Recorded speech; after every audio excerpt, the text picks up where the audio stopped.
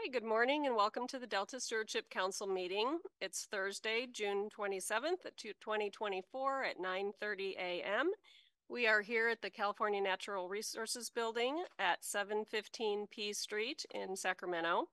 My name is Julie Lee and I'm the chair of the Delta Stewardship Council. Before we begin today's meeting, I wanted to let everyone know that there's a small change to the agenda. Item 6B, the legislative update, will take place at the end of today's meeting after agenda item 9, the Delta conveyance update. And then we're going to have Emma explain how the public can participate in this meeting. Emma? If any member of the public is interested in providing public comment on any agenda item during today's meeting, please send an email blue card to engage@deltacouncil.ca.gov as seen on the screen. Be sure to note your name and the agenda item that you wish to speak on. When called, the clerk will unmute you. Thank you. And we're going to do our roll call and establish a quorum. In accordance with our Begley-Keene requirements, we'll conduct a roll call of in-person council members first. Emma, can you lead us in a roll call? Councilmember Burgess. Here. Councilmember Demrell. Councilmember Weso. Here. Councilmember Maranian. Here. Chair Lee. Here. And for our remote council members, please disclose if there are other individuals over the age of 18 with you and a brief description of their relationship to you. Also, please remain on camera for the duration of this meeting if possible. Emma, can you lead us in a roll call of the remote council members? Vice Chair Miller. Here, and I'm in Madrid, Spain with other folks from the Brookfield Company. Councilmember Zingali. I'm here in Eureka, and there are no other humans present, just a lot of chickens. Very nice. All right, so we have definitely got a quorum. Everybody is here. The next item is public comment. This is an item for the public to comment on any topic which is not on our agenda. Any comments on items on the agenda need to be taken during that item. Emma, do we have any public comments for items not on today's agenda? We do not, Madam Chair. Thank you. Our next item 4 is our consent calendar, and we have one item on the consent calendar, which is the adoption of the May 23rd, 2024 meeting summary. I'll ask the members if there's any need for discussion on that item. Move approval. All right. I'll second that. Seeing none, we'll entertain a motion. So a motion made by Member Maranian and seconded by Member Burgess. And we will proceed with the roll call vote. Emma? Before we do roll call vote, I want to note that there are no public comments. Oh, thank you. All right. Councilmember Burgess. Yes. Councilmember Demrell. Councilmember Weso. Yes. Councilmember Maranian. Yes. Vice Chair Miller. Aye. Councilmember Zingali. Yes. Chair Lee. Yes. All right, the motion passes.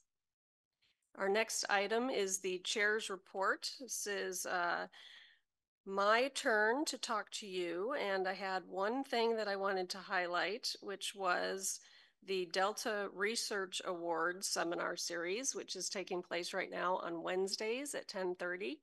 I've been able to attend several of these, and they are very interesting. This year, they're doing a weekly seminar series with recipients of the 2020 Delta Research Awards, and they're sharing how their findings can inform water and environmental decision-making in the Delta. So this is a way for us to kind of close the circle on the awards that we give out in our grants program. And it's great to have the scientists actually come back and talk to us about what their research has produced. And so it's at 10:30, and it's good to get there at 10:30 and listen to the whole thing, because at the end you can actually ask the scientists questions if you have any. Or if you don't have time to do it at 10:30, these are also available on our YouTube channel, which is probably linked on our website someplace. But they're really wonderful.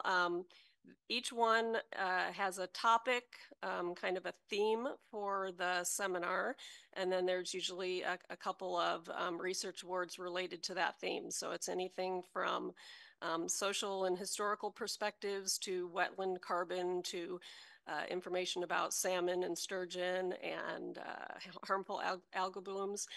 So it's kind of all different types of topics for anyone that might be interested. So I'll just encourage folks to support that. I think that they've had a pretty good response so far from what I've been able to tell. So that's been kind of wonderful. I have a series of meet and greets scheduled in June and July that the Ledge folks have been working on, so I'll be able to talk more about that in July. And it is summer vacation season.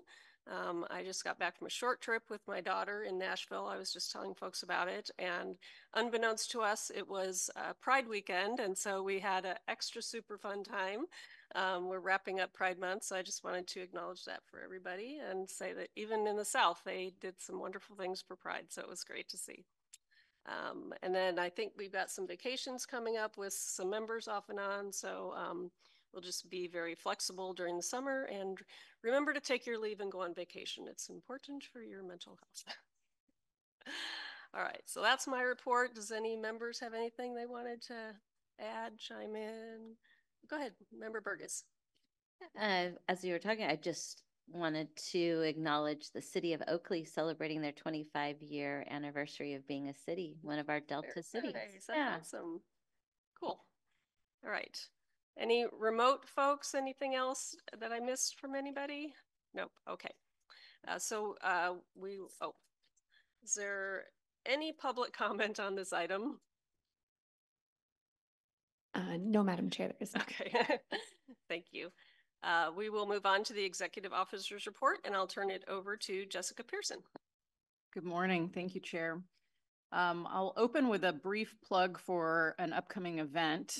We have the Council's second Science for Communities workshop, which is going to take place on Friday, July 12th. It's going to be held between 10 a.m. and 6 p.m. at the San Joaquin Delta College in Stockton. Science for Communities builds partnerships between scientists, community-based organizations, and members of the public. Through this effort, Council staff aim to connect community-based organization members and tribes with agency and academic science partners to address social environmental issues that impact communities in the Delta. The goal of the workshop is to create partnerships between these groups with specific research needs and pair them with members of the scientific community who have experience and resources to address those needs. So this is a free hybrid public event consisting of project presentations by partnership groups and informational sessions regarding how to form and fund partnerships. So furthermore, there's going to be additional networking opportunities with the presenters and other community-based organizations. So registration is now open. You can find that on our website, and you can join us in person or virtually for all or part of the event on July 12th. I don't have any new covered action certification since our last update. I do have one comment letter. On June 6th, Council staff submitted a comment letter to the El Dorado Irrigation District regarding their CEQA initial study and negative declaration for a 5-year conserved water transfer. The letter outlines that based on the location and the scope of the transfer, the project appears to meet the definition of a covered action. So the council invites the district to engage with council staff in early consultation before submittal of a certification of consistency to discuss the transfer. Council staff are available to discuss the issues outlined in the letter as the irrigation district proceeds in the next stages of its project approvals. I want to note that in your packet this month, you have the outreach highlights report and the active projects list, which talks about all of the different projects in the Delta that we are tracking in various planning stages. We're on the topic of our outreach. We are getting a lot of attention online for our upcoming Bay Delta Science Conference. That content earned top attention on Twitter, Instagram, and Facebook recently. We've also gotten positive follower growth on all 4 of our social media platforms, as well as our email subscription list, and we're getting a really great open rate on our email announcements, better than average. We do not have a legal update today, and as the chair mentioned, we'll take the legislative update a little bit later in the agenda. And so now I'd like to invite our Delta agency partners to provide their presentations. And I think first up, we have Campbell Ingram, Executive Officer of the Delta Conservancy. But we're gonna start with Bruce Blodgett of the Delta Protection Commission. I think Bruce is with us virtually.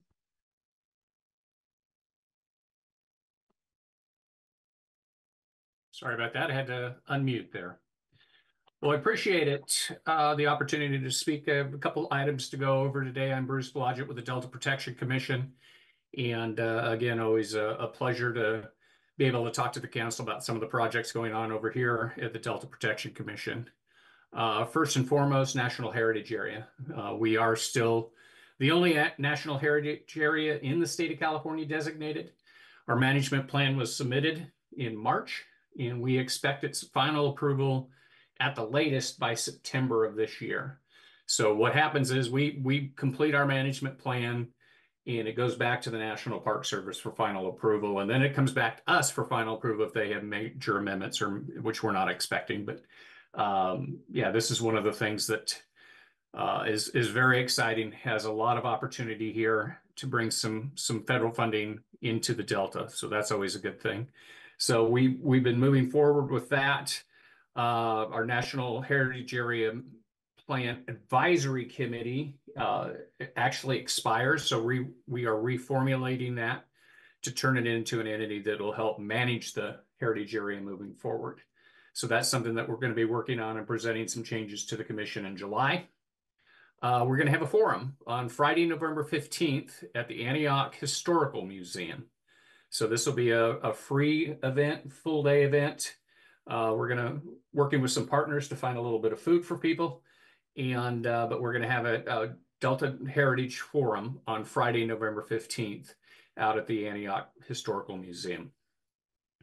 Some other exciting news. We started back early this year working with West Sacramento, Yolo County, Yolo Transportation District, and applied for a grant to extend and create a Clarksburg Branch Line Trail, a trail basically from West Sacramento into Clarksburg. The group as a whole, we applied for a grant and we were approved for $1.9 million to fund the analysis of this proposed trail and to propose, best alternatives for moving this forward. So this is roughly 6.4 miles of trail, Class 1 separated trail. The second part of this, which is really exciting as well, is also include fiber optic connectivity. So we're going to be putting a trail in, or potentially putting a trail in and fiber optics into Clarksburg, something that doesn't exist currently. So that's something that's very exciting and can be very beneficial to the residents along the way, and also those residents of Clarksburg. So this is part of the Delta Trail Master Plan that was approved by our commission back in 2022. Couple land use items of note, and might be of note to you. We've been working with Contra Costa County. Contra Costa County is updating, is Supervisor Burgess is sitting there, is updating their general plan. Some of those plans and policies obviously may have some effect on the primary zone of the Delta. So we've been reviewing that and making sure that those things and suggesting policies to make that consistent with our land use and resource management plan. This is Anchor Resource Management proposal. There's a green waste facility proposed for Twin Cities Road on the Delta side, the primary zone of the Delta, off of I-5. So major urban waste collection facility that they're going to turn into mulch. Problematic in terms of its location for some obvious reasons, especially being the primary zone. So we've been working with Sacramento County to express those concerns and to make sure that they understand that in the primary zone of the Delta, this is going to be quite a challenge from both your standpoint and our standpoint. So we have a number of other projects that we're working on, but those are really the key highlights. And I don't want to take too much time of your agenda today. So with that, I'll just hold for any and pause for any questions.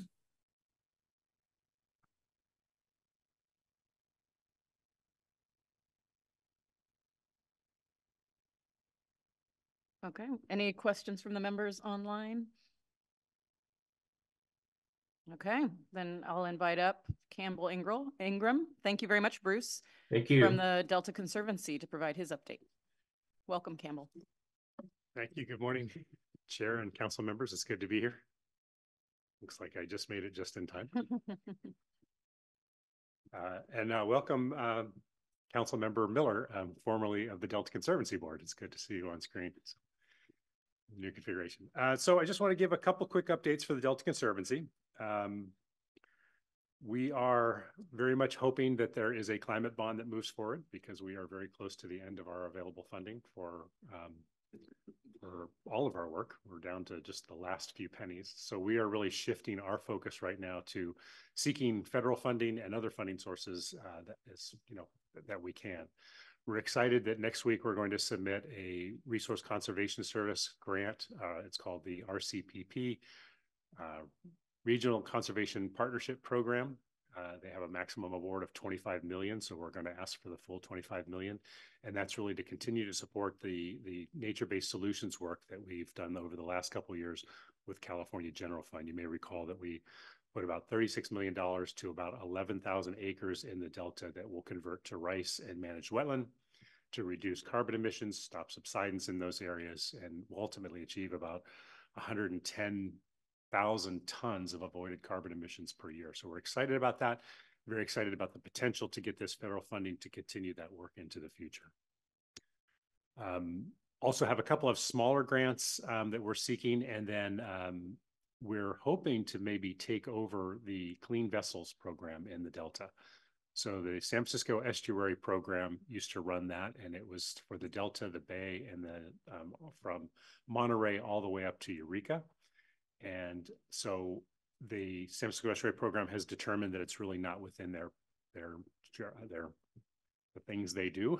So they've decided not to run the program anymore. So we are applying to the Department of Boating and Waterways for a grant to run that program. It's well beyond our scope of just the Delta, but we are by statute allowed to work outside the Delta, provided there's a clear benefit to the Delta, and keeping boat bilge water out of the system, moving back and forth on the tides clearly is in that mix. So we will be applying for that. We hope that we can get that. And then again, we're also hoping that there's a bond on the ballot very soon. One other thing I want to mention, we've talked here a little bit before about the Delta Drought Response Pilot Program. It's a program we ran for 2 years in a row during the drought, funded by the Department of Water Resources. And the second year report is just about finalized and will be available here next month. We'll be presenting it to our board at our July 24 board meeting. We had a forum at the Ride Hotel on the 20th, which I think was last week. Time's flying. And it was a really excellent experience. We had 60 people attend in person. There were 11 individual growers who participated, lots of agency folks and consultants and all the folks that you would sort of anticipate. And it was a great opportunity to share the results of that study, that analysis, and get feedback on it as well. Interestingly, there was a call for us to continue to do that work. Although the learning that happened, even though that we're clearly not in drought. So the takeaway from the report is that mostly due to elevation, the fact that a lot of the land in the Delta is below sea level, there was not a tremendous amount of water saved in the drought response program. We reduced applied water, but the evapotranspiration was still fairly significant because plants sub-irrigate in the Delta. There's a shallow water table and water moves laterally through the peat soil.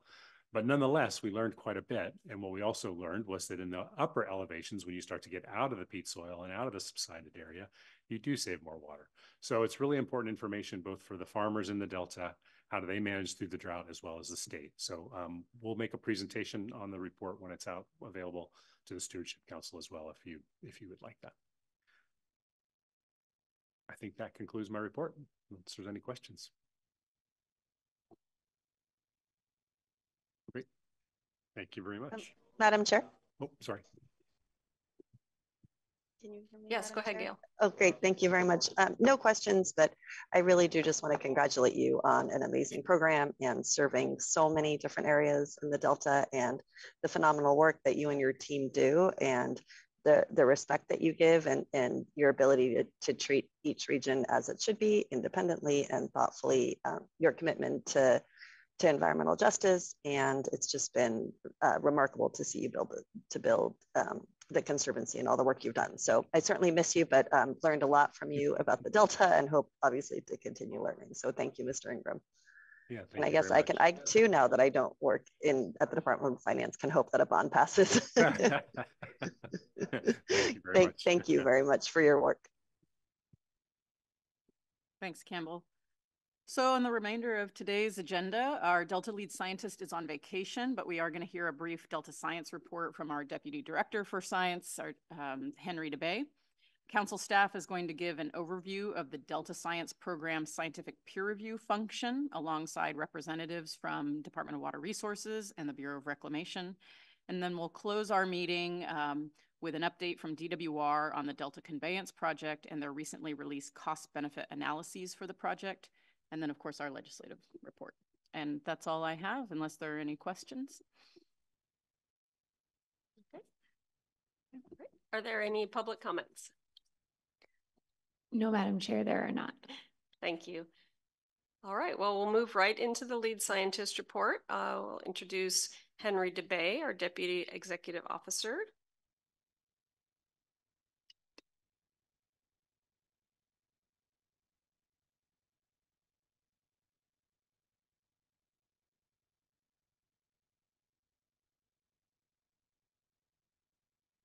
Can you hear me?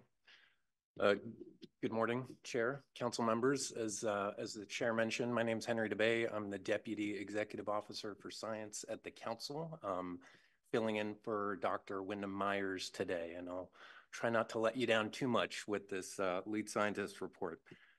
So today I'll spend a few minutes covering three things. This month's article highlight, some Delta Science Program programmatic updates, and the By the Numbers report. So with the visual abstract up on the screen, I'll start with the article. So this month's article is titled Prototyping Structured Decision-Making for Water Resource Management of the San Francisco Bay Delta. And it was authored by USGS scientist Dr. Jim Peterson and others in the journal Environmental Science and Policy. There are a few reasons we're highlighting this article today. One, this paper was just published last month. Two, it's a good opportunity to highlight structured decision-making, an approach that's increasingly being used in the Delta. Three, council staff, specifically senior engineer Ben Geske, was actually involved in this effort. But before walking through the visual abstract, I do want to just provide a bit of background. So first of all, what is structured decision-making, or SDM for short? And basically it's a framework for making informed and transparent choices in complex decision situations. And specifically, SDM can help to break down management decisions and actions into digestible components. It can bring different points of view together and foster collaboration and transparency. It can also incorporate models and data, and it can help to bridge the scientist-manager gap. And I was trying to think of a good analogy for SDM, and the best one I could come up with actually is on the same wavelength of what the chair was mentioning earlier, but that's a supercharged version of planning a family vacation, in which first, as a group, you may need to decide on a vacation type, say a beach or a mountain trip. Then you set your goals. Do you want to relax or have some adventure or combination thereof? You identify possible destinations to meet those vacation goals, and then you evaluate and compare each destination in terms of cost and travel and other considerations. And then you choose the best option and you go. So it's that same stepwise approach that's helpful for informing and supporting decision-making in the Delta, where the system is complex and there are many different management objectives and possible management actions. So what the authors did in this study is what's called a prototype SDM to evaluate the effects of alternative management actions on multiple fish and water objectives.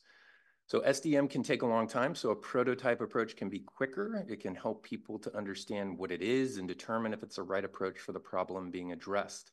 And so how did they go about it? So the visual abstract here up on the screen outlines the 6 standard steps for an SDM process, or 7. Some folks consider it 7. So step 1, they identified the problem statement. So the problem statement was actually quite long, so I won't rehash it here, but it basically boils down to how can water supply and fish recovery be simultaneously prioritized, objectives that are often seen to be at odds. Step 2, with that problem statement in mind, the group settled on 4 management objectives: maximize Delta smelt populations, maximize Chinook salmon populations, minimize losses to water availability and reliability, and minimize losses of agricultural revenue. Step 3, then the group brainstormed 14 management actions that could meet those 4 goals. These actions included everything from reservoir releases to adding fish, from hatcheries to adding sediment for Delta smelt habitat. Step 4, they then modeled all of these actions using models of fish community dynamics and hydrology and made what's called a consequence table or influence diagram to show the net positive, negative, or neutral effects on the different objectives. Step 5, through this consequence table or influence diagram, the group could then see the trade-offs of the different actions. Some of the results were not surprising, like adding fish eggs or fish food helped the fish populations, but others were and showed somewhat unexpected co-benefits. In particular, 2 actions had no negative effect on water objectives, yet boosted both smelt and salmon populations with food. And these actions included 1, the Fremont-Weir Notch, which allows fish migration through the Yolo bypass, and the second was a targeted pulse of water through the Yolo bypass to augment fish food. So step 6, recognizing that all of these data and models have different parameters and levels of uncertainty, they did what's called a sensitivity analysis to identify the biggest areas of uncertainty. In this case, they determined that uncertainty stemmed from Chinook salmon reproduction, as well as the limited availability of contaminants data. Step 7, in the final step, implementation and monitoring. Because this was a prototype SDM, they didn't actually implement a decision, but they did determine that resource managers in the Delta would benefit from pursuing an SDM to assess the effectiveness of water management, restoration, and other natural resource management activities. So in conclusion, the authors described that despite multiple decades of research and monitoring in the Bay Delta, the information collected in the system is often inconsistently linked to decision-making, and that SDM could help with that. And the authors also point out the usefulness of SDM, not just for the final decisions themselves, but for getting partners to consensus on the problem statement and to identify key data and models needed to support that decision-making. And that's it on the article highlight, but I'll stop there for any questions. Does anyone have any questions? Dan Zingali. Thank you. I was just wondering, on the objective about agricultural income, is there an alternative that corresponds to that? Some kind of a proposal that matches that objective? I don't know. I guess, could you say a little bit more about what you have in mind? Well, if I understood the steps correctly, you have objectives like increased Delta smelt, Chinook salmon, and then I thought you mentioned something about protecting agricultural income. Yeah, minimizing, let me just see. Yeah, minimizing losses of agricultural revenue. Okay, so then I thought the next category, the alternatives, kind of were in response to those objectives or ways of addressing those objectives, identifying actions. So I was just wondering if there was anything, an action, what kind of action would that be to minimize agricultural losses? That's a good question. I don't have the article in front of me. Totally should have brought it. That's okay. And you can maybe send us something later if there's something worth. Yeah, that's a really good thought, though. But I think, you know, each of these objectives, there's ways to just maximize or minimize that specific objectives. And the kind of the best actions to support all of the objectives at the same time are the actions that I mentioned, but there's probably actions that would prioritize minimizing the losses of agricultural revenue over the other objectives. But what that is exactly, it's probably in the paper, so I will get back to you. Okay, I appreciate it. Thank you. And thanks for the presentation. I loved your analogy about vacationing, and it sounds like I need to hire you to plan my next vacation because that was a very organized way to do it, and I'm not sure I'm that organized, so thank you. You're welcome. Yeah, I was a little bit worried to go too far afield into vacation land and then have to zoom back out to the Delta, but thanks for sticking with me. Okay, if there aren't any other questions, I'll just cover other science program programmatic updates and the by the numbers report. So as always, folks in the Delta Science program have been busy. Last month, the Delta Science program hosted a career workshop for the 2022 class of Delta Science Fellows. These 8 fellows are early career at the master's, PhD, and postdoctoral levels, and were competitively awarded funds to pursue research projects for 2 years. Fellows have been researching everything from pesticide management to studying learning and cooperation in the Delta's governance system. But the purpose of this workshop was really to equip fellows with key training and skills on everything from interviewing to science communication and more. And Executive Officer Jessica Pearson provided welcoming remarks and highlighted the value of the Council's Fellows Program in developing future science and management leaders in the Delta. And Dr. Maggie Chrisman and George Isaac from the Science Program and our partner, California Sea Grant, were really critical in pulling off this event.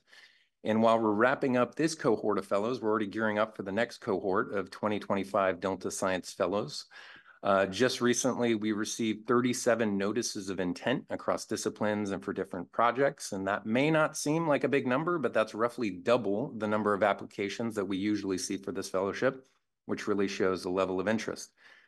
And unfortunately, we only have 6 fellowship spots, so it's going to be pretty competitive this time around. In May, the Delta Science program also convened a quarterly meeting of the Sassoon Adaptive Management Advisory Team, or Sassoon AMAT. This team is made up of local, state, and federal agencies, and it supports adaptive management requirements under the Sassoon Marsh Plan and Delta Plan, including habitat restoration projects and scientific monitoring in Sassoon Marsh, which is in Solano County. This last Sassoon AMAT meeting was very site visit focused, and it included touring different projects across Sassoon Marsh that are restoring tidal wetlands, monitoring carbon fluxes, reversing subsidence, and restoring wetlands by reusing dredge sediment from the bay. And a big thanks there to Dr. Dylan Chappell and Dr. Elizabeth Brasati in the Adaptive Management Unit for making that meeting happen. Earlier this month, the Delta Science Program Senior Engineer Ben Geske traveled to Annapolis, Maryland to be a panelist at the Chesapeake Community Research Symposium. Ben shared the work that's been happening in the Delta on promoting a modeling collaboratory. Admittedly, we're in pretty nascent stages, but the Chesapeake Bay program is much further along in their integrated modeling efforts. But that's great because they can provide case studies for us to learn from. And still their estuary shares a lot of the same challenges that we do in the Bay Delta, everything from HABs to invasive species. So the symposium was a good opportunity for Ben on behalf of the science program to strengthen those connections in coordination with that group. Finally, a couple items to put on your radar. Nominations for the Brown-Nichols Award are due July 15th. This award recognizes the contributions of a scientist for significant research and active involvement in facilitating the use of science to manage the San Francisco estuary and watershed, and the winner will be announced at the next 2024 Bay Delta Science Conference at the Safe Credit Union Convention Center, September 30th to October 2nd. So please consider nominating or spreading the word about this request for nominations. We're also, as the chair mentioned earlier, halfway through our Delta Research Awards seminar series. First, a big thanks to Chair Julie Lee for joining so many of those, and a big thanks to Dylan Stern, Eva Sedaris, and Megan Nguyen from the science program for making them happen, and our public participation team.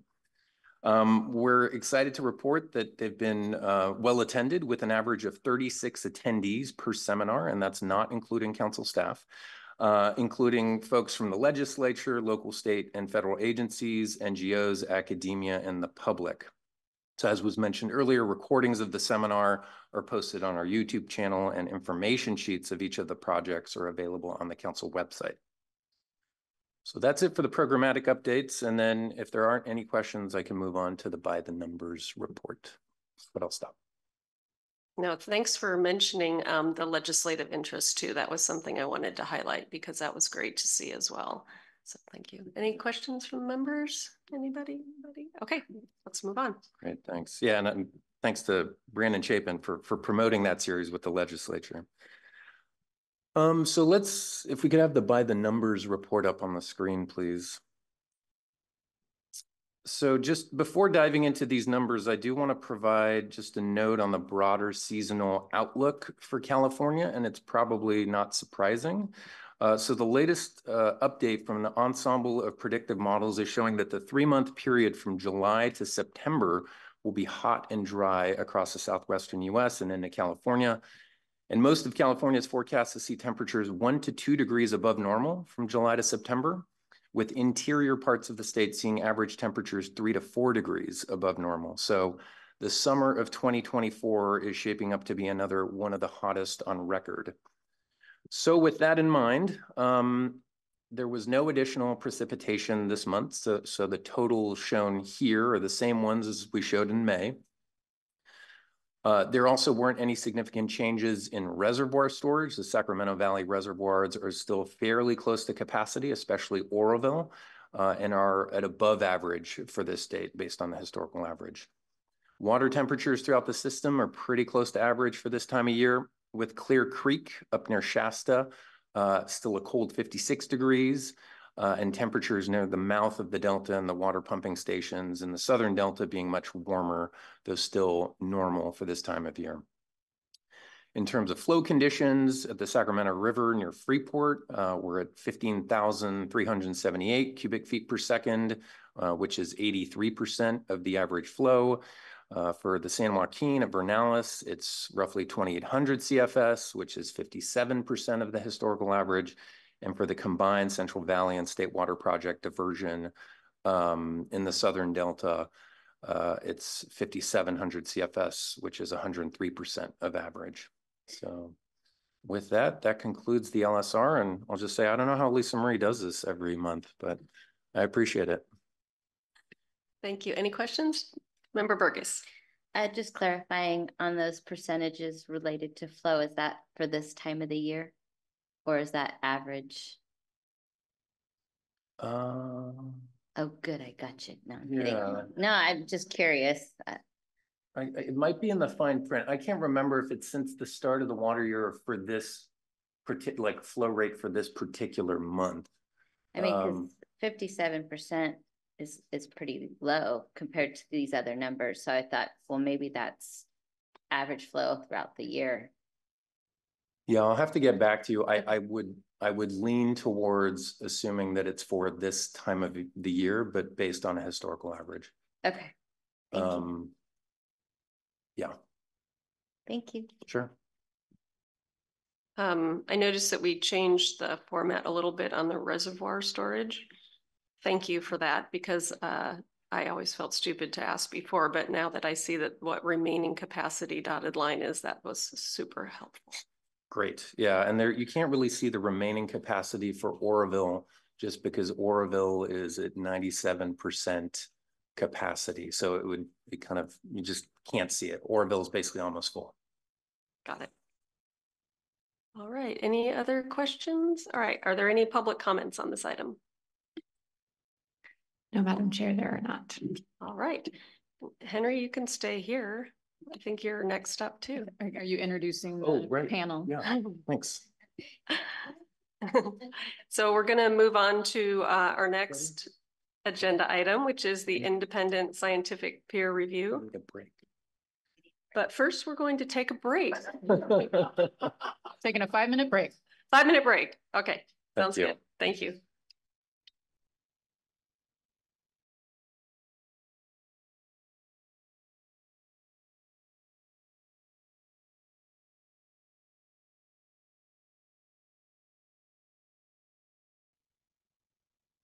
All right, we're back from our brief break.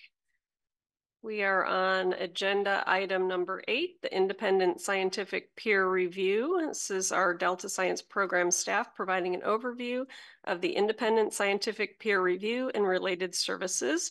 So I'll ask Henry DeBay to introduce his team. Great. Thank you so much, Chair. So I have the pleasure of welcoming the next panel up to the table. I'd like to welcome Rachel Klopfenstein, Environmental Program Manager with the Delta Science Program, Tricia Lee, Senior Environmental Scientist at the Science Program, Aaron Angel, Environmental Scientist at the Science Program, as well as some guests, Andrew Schwartz, the State Water Project's Climate Action Manager at the Department of Water Resources, and Dr. Randy Field, at the hydrologic engineer at the U.S. Bureau of Reclamation. So with that, I will hand it over to Rachel. Thank you very much. We're getting our photo up. Hello, Chair Lee and council members. Can you hear me okay? Great. Yes. My name is Rachel Klopfenstein, the program manager for the Delta Science Program's Collaborative Science and Peer Review, or CSPR unit. Thank you so much for your time today. Slide over. We're excited to be here today to provide an update on the critically important peer review services that we provide. In a system as complex as the Delta, where the stakes for water and ecosystem management are high, peer review is extremely important to ensuring that decisions are informed by the best available science.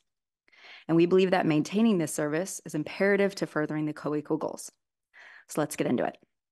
I want to start off with an introduction to the folks that you'll hear from today. First, from the CSPR unit, we have Senior Environmental Scientist Tricia Lee and Environmental Scientist Aaron Angel. We're also fortunate to be joined by 2 members of our current peer review partners for peer review, Andrew Schwartz from the Department of Water Resources and Randy Field from the U.S. Bureau of Reclamation.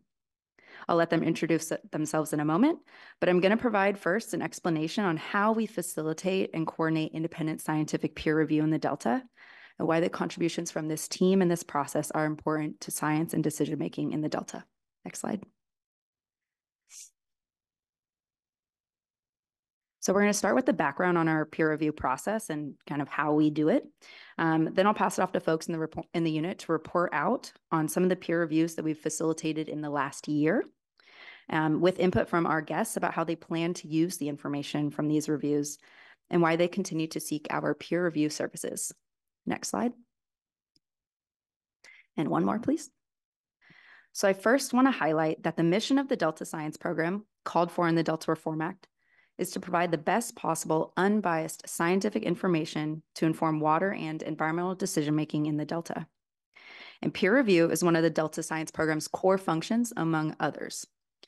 Peer review is also sort of a legacy function of the CalFed program and is intended to increase transparency and to ensure that credible and legitimate science is used by water and environmental decision makers. And it's very critical in helping to build trust in decision-making. Next slide. Since 2010, the Delta Science Program has coordinated 34 peer review and advice panels. And the science program plays an important role here as an honest broker for coordinating reviews of government science and is well poised given our experience. I'm going to talk through the full process that we run through in a moment. But first, you can see from this graph here, the extent of the peer review experience across a range of topics for a variety of state and federal partners. This includes fish-focused or habitat, invasive species, modeling, and much more. And we typically facilitate reviews of complex science that underlies management, such as for long-term water operations that benefit from additional expert review and the opportunity to address issues in an open process.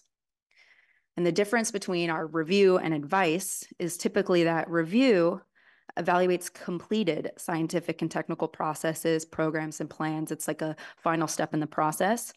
And advisors typically give input on the development of or earlier stage of these efforts.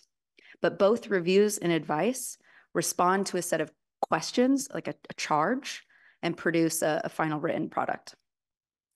Our process is slightly different from other reviewers in the system, like the Independent Science Board, primarily in the specificity of the review. We have each set of charge questions is catered for each individual review. For example, the Delta Independent Science Board and other larger kind of federal level review panels like the National Research Council provide periodic high-level reviews of programs and specific topics with much broader implications for resource management. And our process is not only specific, there are other examples in the system that do provide specific reviews, but our process is also very transparent and tested given our successful history. Next slide. So as I mentioned, the Delta Science Program acts as the kind of liaison between the requesting party and the panel to foster an open and transparent process. So the process that we run through starts on the left of the screen here. First with a request for review, and with input from our Delta lead scientist and considering our own capacity, we make a decision to accept the review request and respond with a formal letter. Next, we work closely with the requesting party to scope out the review, thinking about the timeline, the charge questions, the scope, and the format. Like, do we need to have a public meeting? We then select reviewers, check for conflicts of interest, and contract with them to make sure that they're compensated for their work. And then the reviewers get to work together when necessary, or individually, and sometimes at a public meeting. Lastly, the reviewers submit their final report or reports, and the Delta Science Program conducts an editorial review. So at this stage, the science program may suggest grammatical or formatting edits to improve the panel report, but do not otherwise substantively amend or review the product. And then afterwards, we post all the materials on the council's website and transmit the final report to the requesting party. And you may have seen some of our recent listserv email announcements announcing the final product being circulated and posted as we notice all of them publicly. And that's a good segue to hearing more about some of our recent peer reviews. So next slide, please. And next. So I'm just going to quickly introduce one of the reviews that we facilitated for the Department of Water Resources last year for the Delivery Capability Report, or DCR, then turn it over to Andrew Schwartz. The State Water Project provides critical water infrastructure for California, and its supply depends on a host of variables, such as snowpack, pumping capabilities, and regulatory mandates. And to provide essential information about the current and projected water supply reliability of the state, the DWR issues a DCR every 2 years, which is then used extensively by State Water Project contractors and others to plan their water use. As you can imagine, getting this right is extremely important. And the contractors of the State Water Project asked for this review in response to DWR's proposed changes to the methods. So the goal was really to provide feedback on the revised kind of data and methods used in the DCR to model conditions that have changed and will continue to change moving forward. And the review occurred in two parts. First, on DWR's adjustments to the DCR to better account for climate and hydrologic changes in the data set and the models. And then on the process developed by DWR to construct multiple risk-informed scenarios for climate change for future DCRs. So really looking ahead at changing future products. And this was just a letter review, meaning there was no consensus report or public meeting, but the three experts reviewed the DCR in two parts, responding to each of these two prompts, and completed their products in July and September of last year. So next slide, please. And with that, I'll pass it off to Andrew. Council members, Madam Chair, it's a pleasure to be with you again. If I look familiar to some of you, it's probably because I spent several years as the lead engineer in the planning program for the Delta Stewardship Council. So it's nice to be back with you today and talking about this important work and our collaboration with the science program. So the State Water Project Delivery Capability Report, as Rachel mentioned, is a super important report that the department issues every 2 years, and it really covers both the existing capabilities of the project, and also looks out 20 years into the future and projects what we think we can deliver in terms of water reliability in the future under climate change conditions. And we look at dry years and wet years and then a long-term average.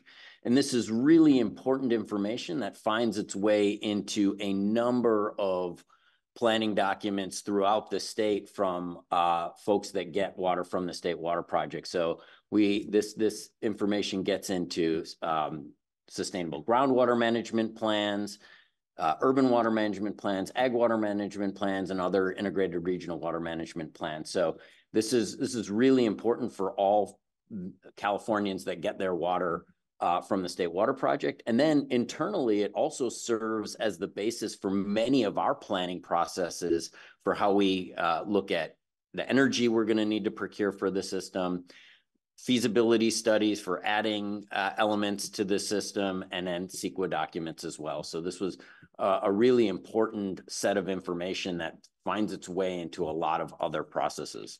Next slide. Some of the key review outcomes that we got from this review. Most importantly, I think the reviewers agreed unanimously that both the methods that we use to improve our processes in both of the reviews were an improvement from previous methods and approaches, and really gave us confidence that this was the right direction moving forward. And more importantly, as Rachel mentioned, this review was requested by our state water project contractors and the folks that use this information. And so this really was important for them to have confidence in this information, that they could, that it's not just DWR saying this is the right way to go and these are good numbers to use, but that a panel of experts backed that up. And then it provided important feedback on the organization and documentation of the report and the analysis. And we made lots of changes based on their feedback from the draft that they saw to the final that was actually the final reports that were actually released. And then in addition, because of the timeline of this project, we always knew that there was going to be limited time to incorporate large-scale feedback into our analysis and processing from the committee's recommendations. And so we had structured the review and the charge to, really look at both what we could do now and then, what should we be looking at in future iterations of this as we keep improving on our processes. And they provided lots of suggestions for continued improvements in our process, and really a to-do list of future efforts. So we've got that, and we've got a lot of continuous work to do in the next several years. And as I said, we update this every 2 years. So we have opportunities to continue to iterate on this. Next slide. I think I just want to finish up with, a little summary of why this DSP peer review was so useful for the DCR. And I touched on this before, but it really provided confidence that our methods were sound, that folks can rely on this information, and that, others had reviewed it outside independently, beyond just our staff and our collaborators. It was transparent and gives us a much higher level of accountability. And this is something that we want to do on more of our products throughout, not just in the SWP, but throughout DWR, and something that we've been talking about and having a lot of conversations about internally of trying to think about where does peer review really belong and where can we expand it throughout the things that we're doing and working on. Really important was the faster timeline than traditional, like going to a journal and publishing. First of all, practice-based research and development like this is often difficult to publish. There are more and more journals that will publish it, but it's still very difficult to publish. It takes much longer than the timeline we had. And, you get to submit, maybe a 10-page paper, or article, whereas both of these documents that were reviewed were close to 100 pages and very in-depth. So just much greater depth of evaluation that was provided through this process. We looked at lots of different potential peer review outlets that were out there, and this was really the best fit for what we wanted to do. And then I think it was really important that we had really greater input on the scope of the review and also the expertise that would be necessary to get a good review of it. We felt for these reviews that folks that had a good systems engineering and water resource background and also climate change science background would be really important, and the panel that DSP selected really exemplified the expertise that we thought was needed for this. So they did a great job on choosing the experts, and we think that the panel did a great job of reviewing the documents. So I think that's all I had to say. Thank you. I think we can go to the next slide, please. Hello, council members, Chair Lee. I'm up next. I'm gonna introduce the next review for U.S. Bureau of Reclamation, and this was for their fish and aquatic effects analysis for the coordinated long-term operations of the Central Valley Project and State Water Project. So in order to make changes to the way that the water projects are operated, Reclamation has to first prepare a report that's mandated by the National Environmental Protection Act, which is called the Environmental Impact Statement. In addition, they've also reinitiated consultation with U.S. Fish and Wildlife Service and National Marine Fisheries Service under the Endangered Species Act. And this is due to anticipated modifications to the proposed water operations, which may cause effects to endangered species, as well as designated critical habitats. And so as part of this process, Reclamation prepared an analysis that assesses those potential impacts on species and habitats. And this is called the biological assessment. And so this biological assessment is then evaluated by those fisheries agencies. And so the fish and aquatic effects analysis that we're referring to here is essentially portions of those draft documents. So the environmental impact statement and biological assessment. And so a highlight here is that Reclamation really wants to ensure this analysis is done correctly because of its implications for water operations and endangered species management. And so the goal for the panel was to provide feedback for improving the methodology for this analysis. And the review format was a co-authored panel letter by 5 experts and took place beginning last November and concluded in March of this year. Next slide, please. And so now I just wanted to highlight a few of the key findings from the panel. So first, they noted that with continued diligence and incorporation of their comments, Reclamation's analysis could provide a sound scientific basis for assessing project impacts on listed species. And second, in general, the analyses considered the major stressors. However, there were some exceptions that they identified in the appendix of their final report. And finally, the fact that many of the modeled alternatives produce similar responses may indicate some issues with the models that may have led to an underestimation of the effects on species or habitats, or that the common driver of climate change dominated the model responses.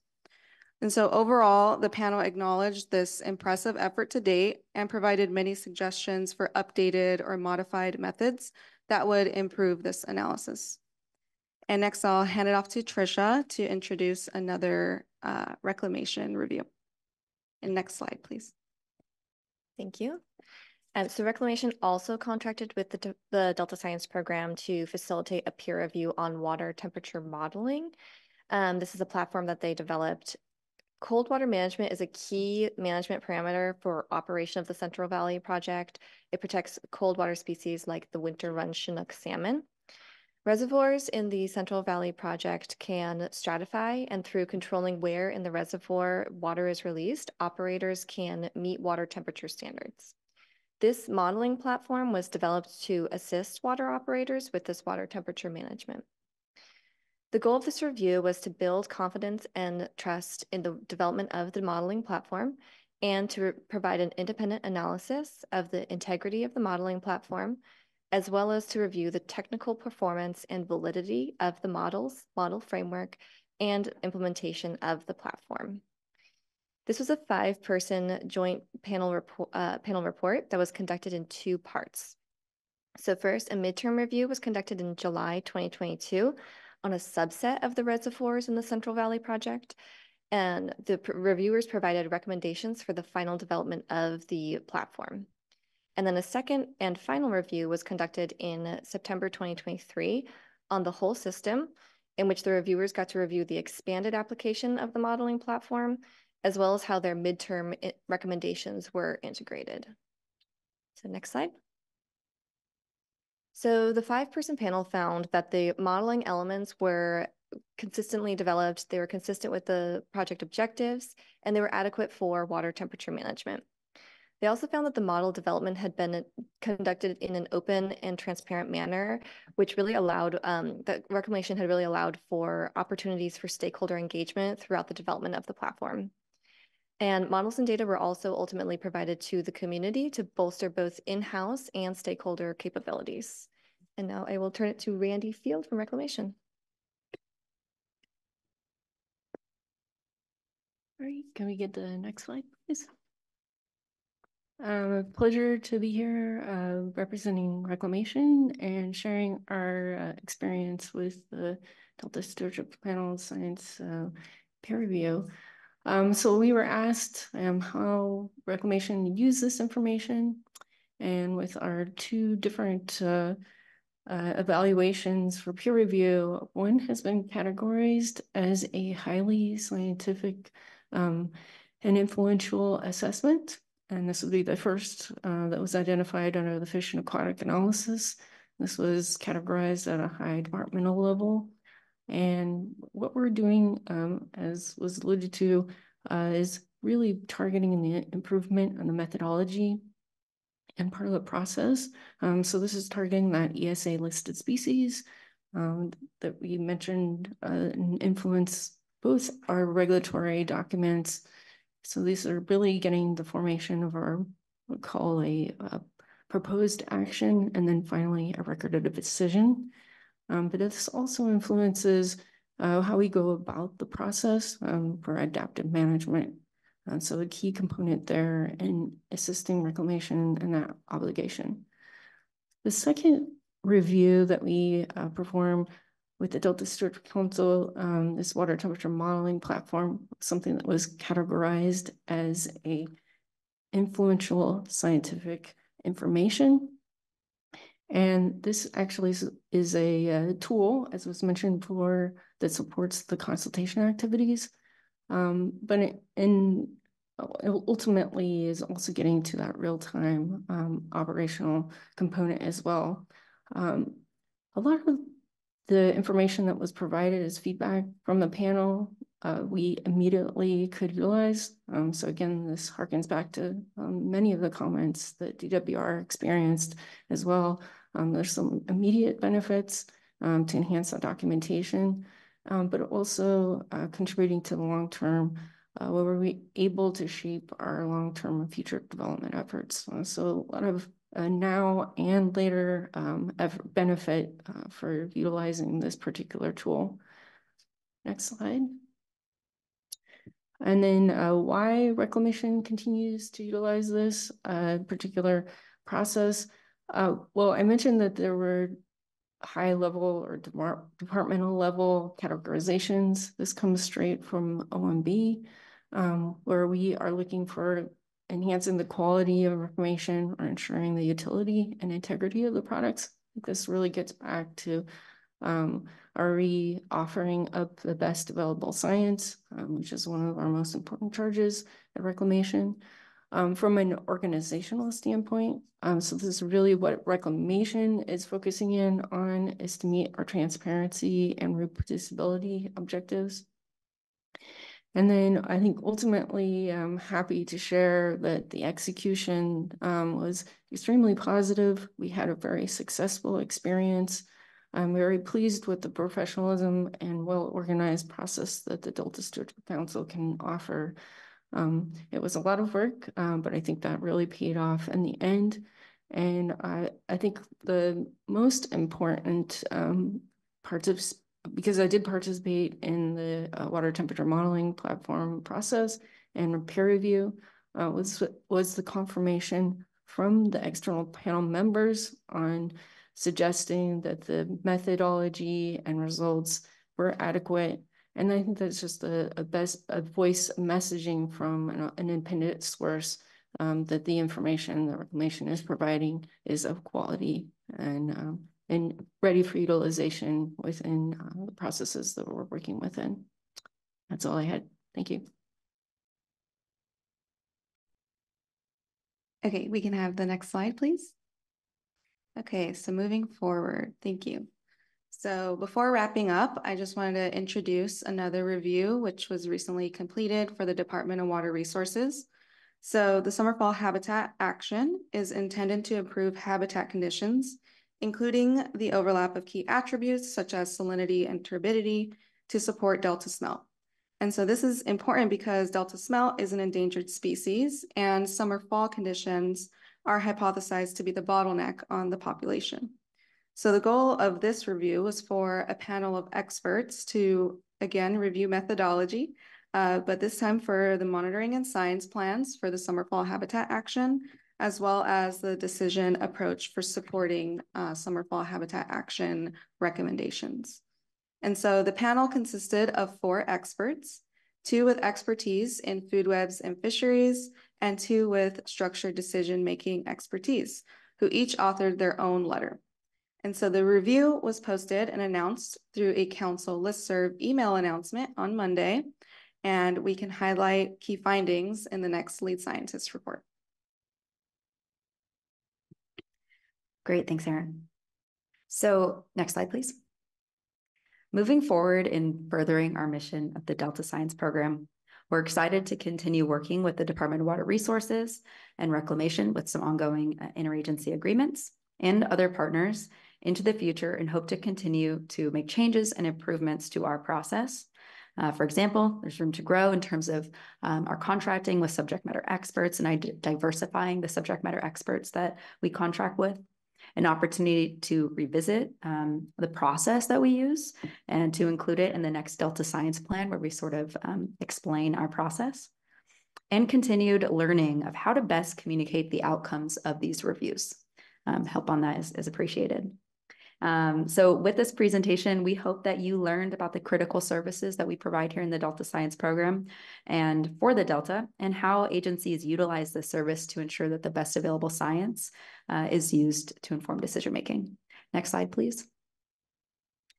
Now, before I turn it over to you all for questions, I just want to say a big thank you to this panel, as well as to our current California Sea Grant State Fellow, Alex Stella, and former fellow Eduardo Martinez, who supported multiple of these reviews, as well as Jill Harris, senior environmental scientist formerly with the unit, who facilitated one of our DWR reviews, and Dylan Stern, another program manager in the Delta Science Program. And lastly, I want to thank Dr. Laurel Larson, our former Delta lead scientist, and Lisa Marie Wyndham Myers, our current Delta lead scientists, who both play a critical role in the DSP peer review process. So now with that, we'll take any questions. Great, thank you. And thanks to our guests for coming. I was really thrilled when I saw this was going to be a topic on our agenda because I think it's super important, the work that you do. It's great to highlight an aspect of the work that the council does that sometimes feels like it's a little less because we don't deal with the work you do here in the hearings. I'm so happy that we got to highlight the work that you do here. I think it's just really critically important, and it really goes to our charge, like you said, about using the best available science and just what that means and how we do that. So I'm going to go to Maria first, okay, and then we'll go to Daniel. Sure. Yeah. I have 2 questions. When was the method? I mean, I know that peer review is such an important thing in everything we do. When you talked about the criteria of picking the peer reviewer, how geographic, I mean, I'm trying to see what the criteria is a little bit, if you can shed light on it, and how, how do we cast our net and how far we go in terms of availability of the scientists to review. That's my first question, and I have one more. Great. For that first question, we've actually, as I mentioned, the science program has been conducting peer review for over a decade, and it's been a function that's kind of been previously associated with this science program. So we actually have a database of hundreds of experts categorized by different topics. And so when we are initiating, scoping out a review, we work with folks like Andrew, and Andrew was explaining the process of they know what's in the document. They know the type of expertise that would be best suited to review that product. Nationally. Nationally, yeah. So we've had folks from all over the country, and sometimes we actually have experts internationally as well. So the database is continuously updated every time that we, maybe contact someone and they say, oh, I'm not available, but so-and-so might be great for this as well. We can add those folks to the database. And we're constantly trying to think about ways to make sure that we are casting a wide net and not, going to the same folks each time. And part of that is just building that network and finding experts to maintain that database. That's our main approach. Thank you. Yeah, and confirming there's no conflict of interest as well. Nice. My second question. My second question was, the capacity of delivery is just a very important issue for a lot of reasons. And we talked about the two aspects that was peer reviewed. Please correct me. It was the species and the temperature. I was wondering if you could shed some light on all the categories or criteria that is being looked in order to define the capacity of delivery, because it's such an important thing. I'm trying to understand that, and I'm trying to see if it's only those two criteria or it's more than this. And I'm not understanding that it's high science, but if you could summarize at least the categories so there's an understanding for us, because the capacity of delivery is such an important issue in light of climate change and adaptive management and all of that. Could you please shed some light on that? Can I ask Andrew to shed some light on that? Sure. So, so what the delivery capability report that we issue looks at is only state water project deliveries. So let's start there. We essentially model regulatory conditions that exist today. We model the current infrastructure as it stands today. So as its current assessed capacity limits and those kinds of things.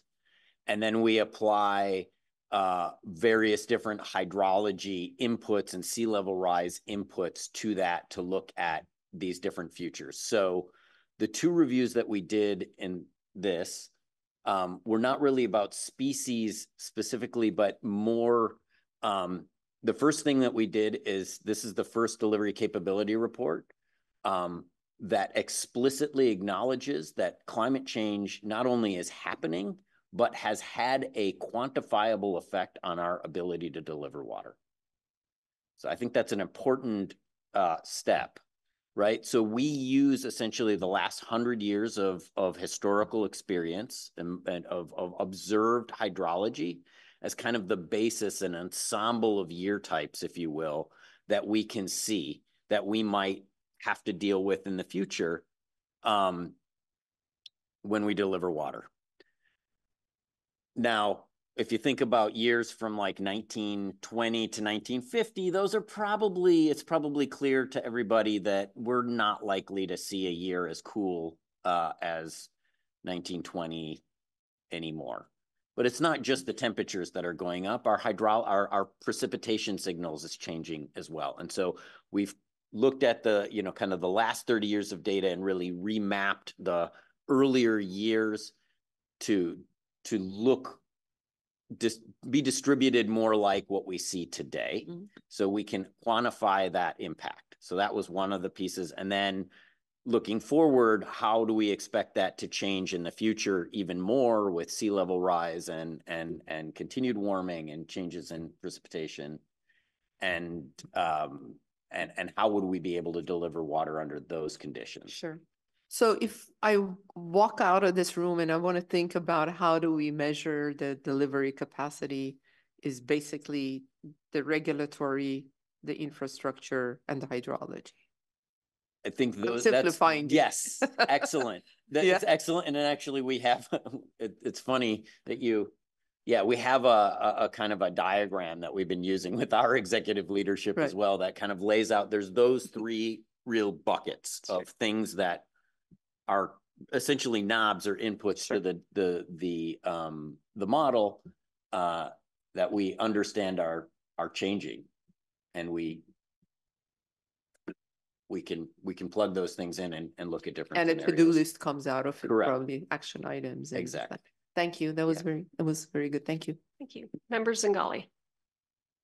Yeah, and thank you, Maria. Your exchange helped me get an even clearer sense. But I really just wanted to echo Julie's appreciation for this presentation, for doing it, and for doing it so well. Just thought you guys really, as a cohort of colleagues, did a great job of giving us a concise understanding of the unique value that DSP provides. I love that you did it using real life examples.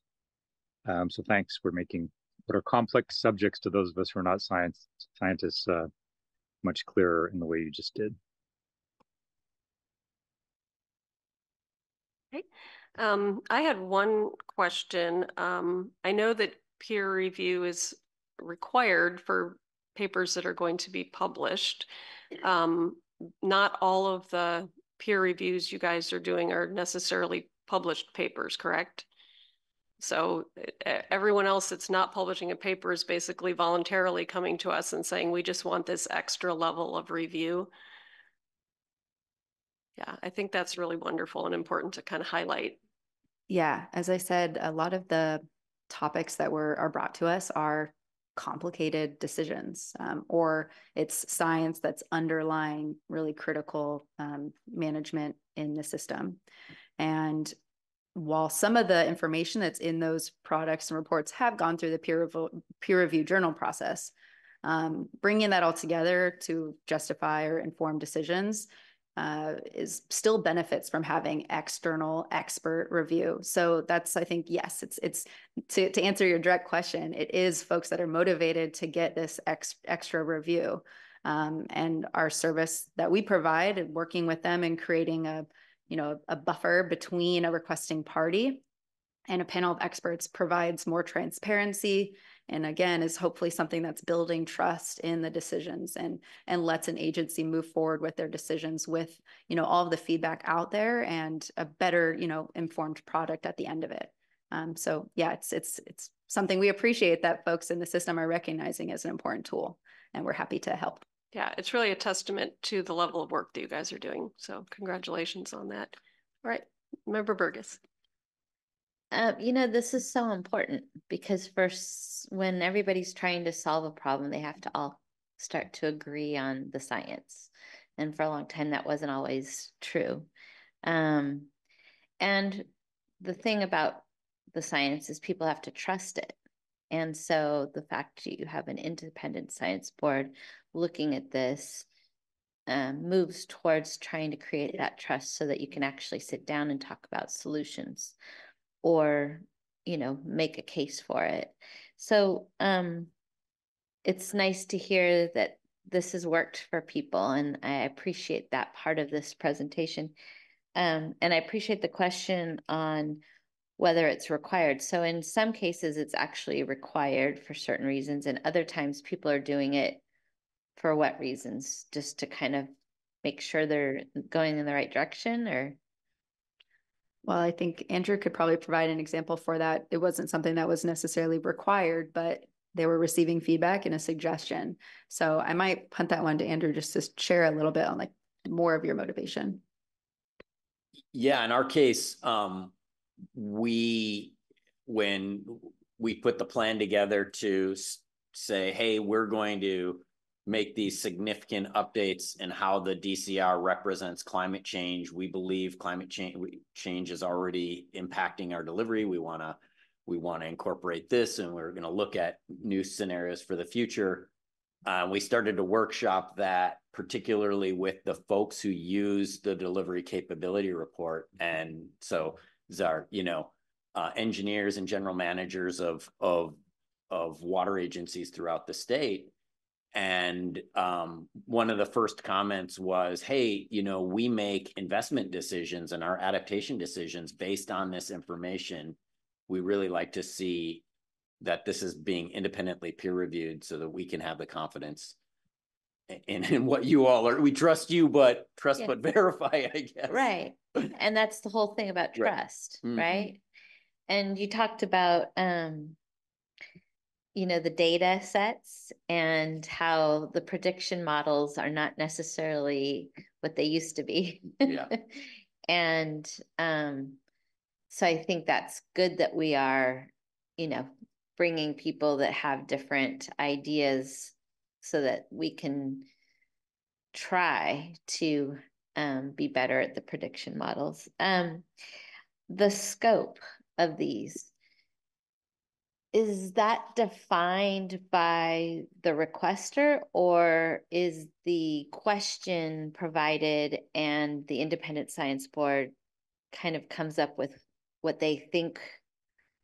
Do you know what I'm saying? Yeah, I can elaborate. And also, I just, for the last question that you asked, Andrew touched on this a little bit in his presentation, that sometimes the academic peer review process is not as well suited for large agency documents and things like that. So this service also is another opportunity for agencies to really get some expert feedback that's not following that more kind of set process.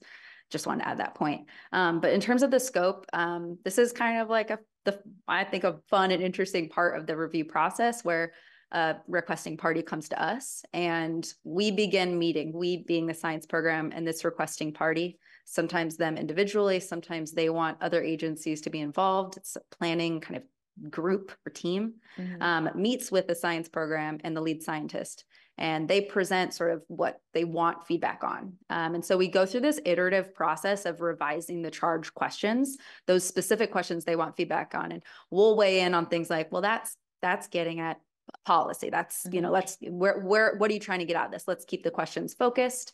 Also, like, not going beyond the scope of what a panel can do and the amount of time that we allow, and avoiding like yes or no questions, you know, and trying to really construct questions that are going to get the feedback from the reviewers that are going to be most effective to the requesting party. So it's primarily the science program working with that requesting party and with the lead scientist really heavily weighing in on okay, this final set of questions.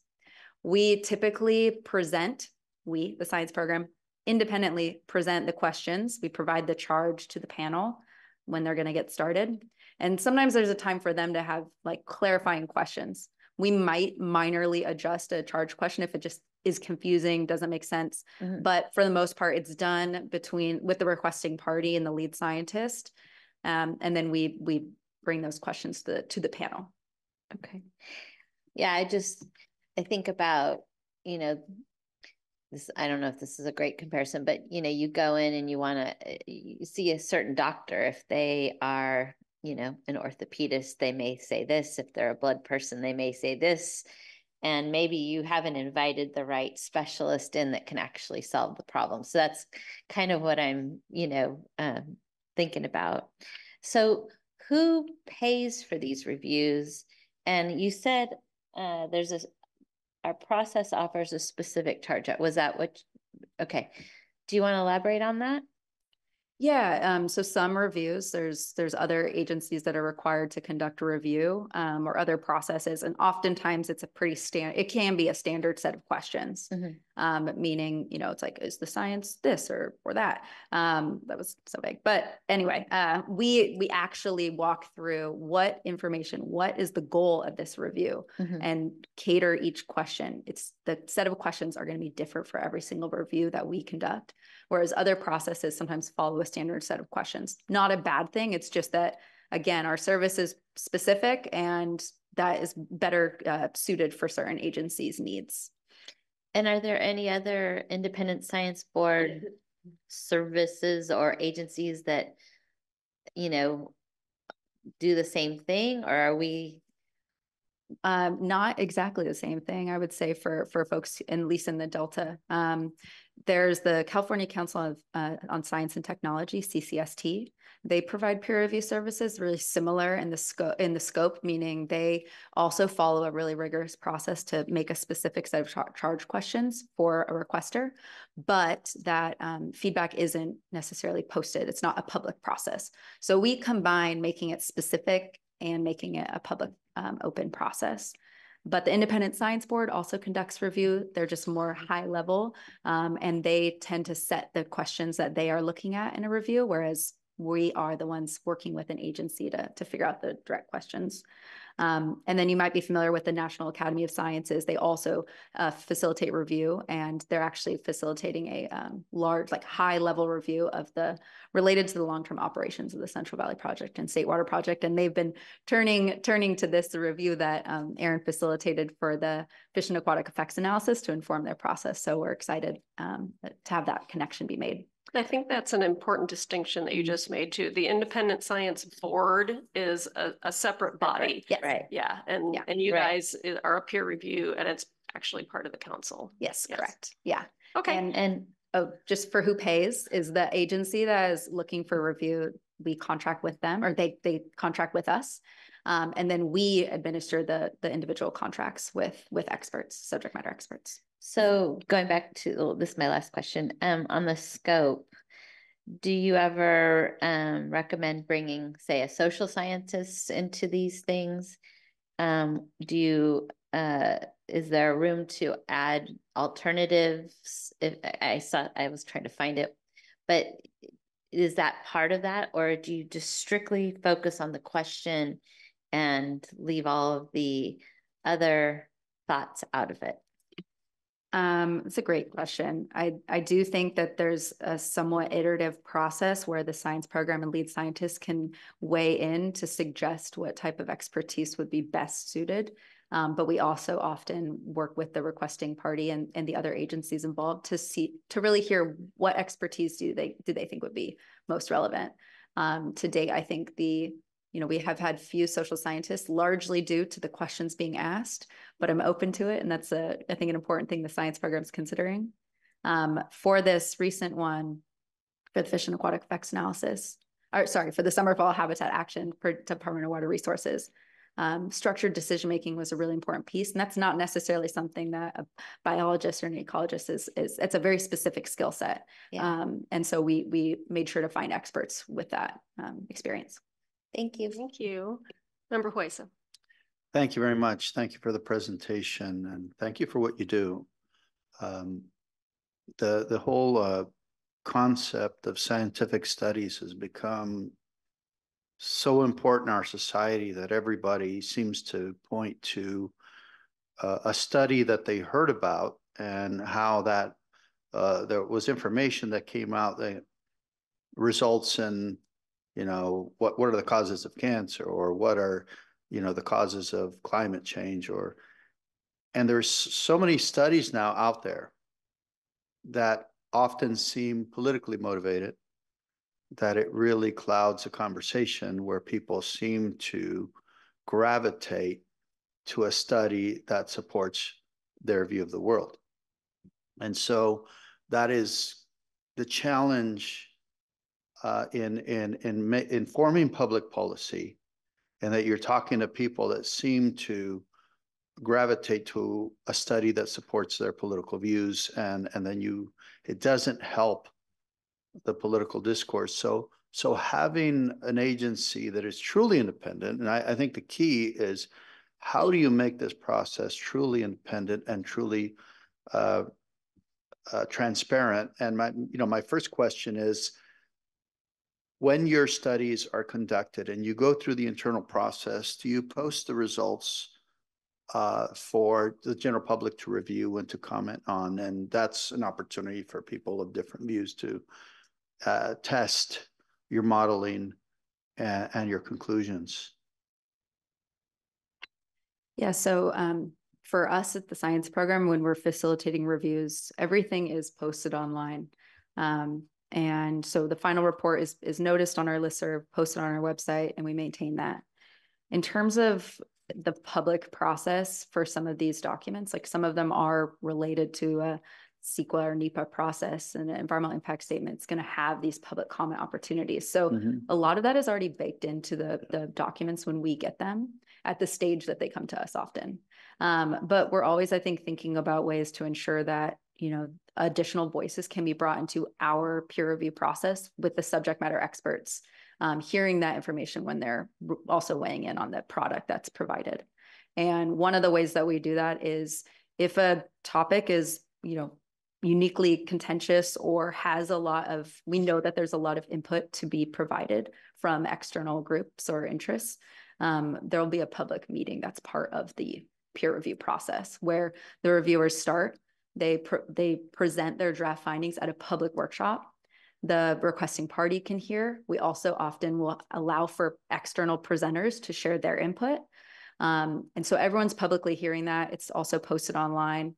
And then the reviewers take in all that feedback and provide their final recommendations. So that's one way when we know that that's something that would be beneficial to the process, we'll coordinate a public meeting. And my next question is if you've ever come up with a result that is implemented into a solution, and solutions most always are political.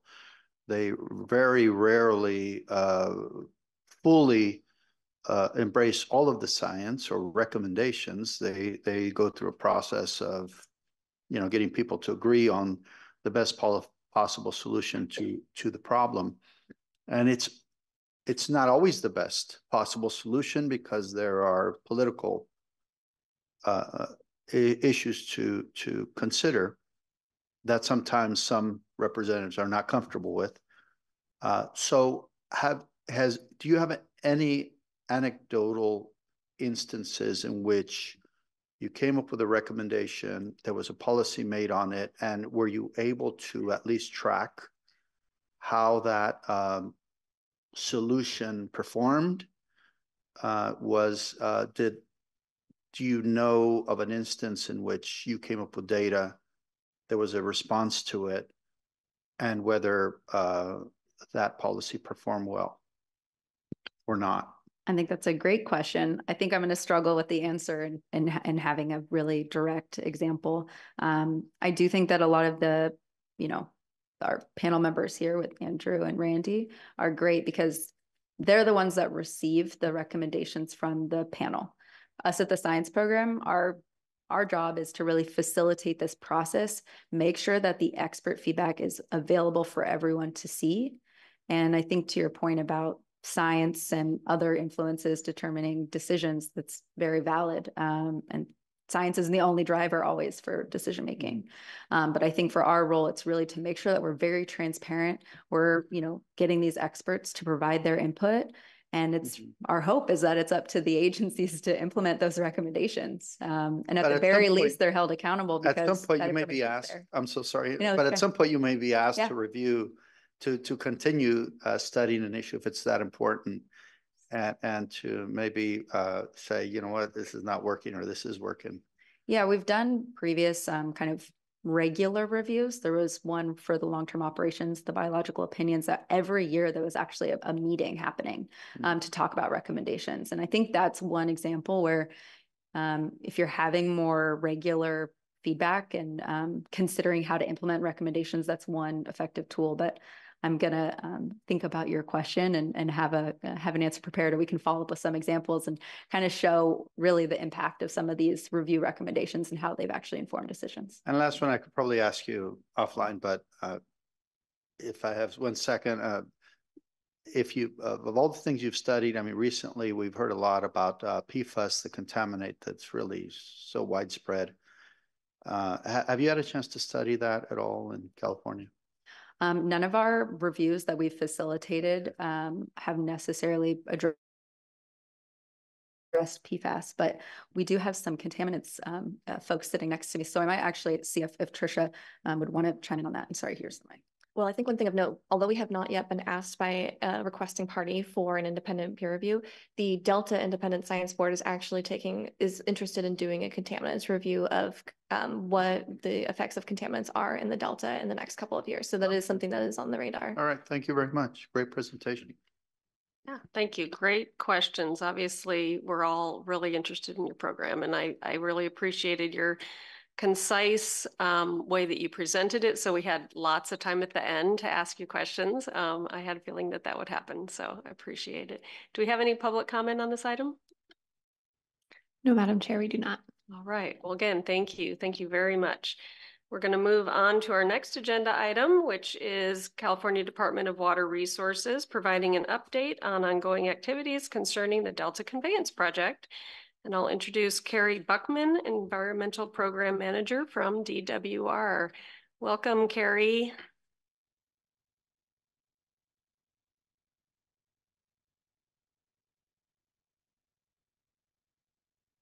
Oh, sorry, and Graham Braidner, sorry. Keep reading, Julie. Executive Director, DCP Design and Construction Authority.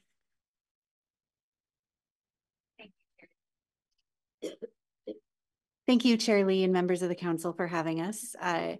As you mentioned, Graham Bradner is here with me this week. I think it's been a while since he's come to one of these presentations. So just as a reminder for folks, he is the Executive Director of the Delta Conveyance Design and Construction Authority. So he's leading the conceptual design for the process and is here today because our main topic is going to be the cost estimate and benefit cost analysis for the project.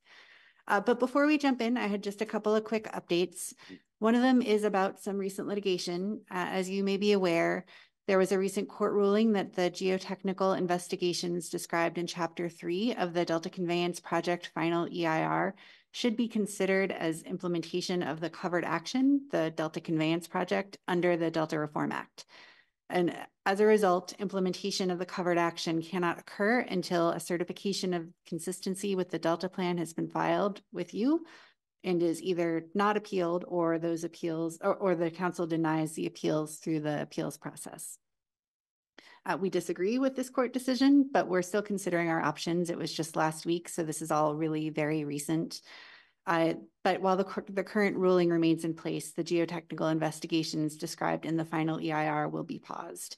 And I'm guessing there are some questions from you about how this could affect the timing or our process for Delta Plan consistency. And I just wanted to mention up front that we don't know yet. This is really, really recent. So just to sort of address this and not wait for questions later, we don't know. So we'll continue to work with Delta Stewardship Council staff and legal to try to work through that. And I think we have a presentation, if you can pull that up. I'll start with a quick slide and then hand it over to Graham. So next slide, please. So the other quick update I wanted to mention at the beginning is that, we've talked about this, I think, in past meetings, that every year we do an operational spreadsheet that looks at real-time data and calculates if the Delta Conveyance Project would have been in place, how would it have operated in a given year? So this year, the Delta Conveyance Project would have been incredibly helpful in terms of providing flexibility during a time when we had a lot of regulatory requirements in the South Delta. So this year, because of the steelhead that were congregated near the South Delta, we were pretty limited in our operations. And if we had had the opportunity to divert in the North Delta instead, it's in a different location. It doesn't have the same kinds of requirements, and it would not have had the same kind of steelhead issues there. So we would have been able to divert an additional 941,000 acre feet of water, which is enough water to supply over 9.8 million people for a year, or nearly 3.3 million households for a year. So I just wanted to flag this because this kind of flexibility, like this year is a year that emphasizes the flexibility. And later in the presentation, I'll be talking about the benefit cost analysis. And this kind of benefit isn't captured in that analysis because this is the benefit of being able to respond to unanticipated conditions. The condition this year is not one that we had anticipated. It's not reflected in our modeling, and therefore it's not calculated in the benefit cost analysis. So just a quick intro, and I'll hand it over to Graham for the cost estimate. Great. Thank you very much. Good morning. Next slide, please. And just keep going to the next one would be great.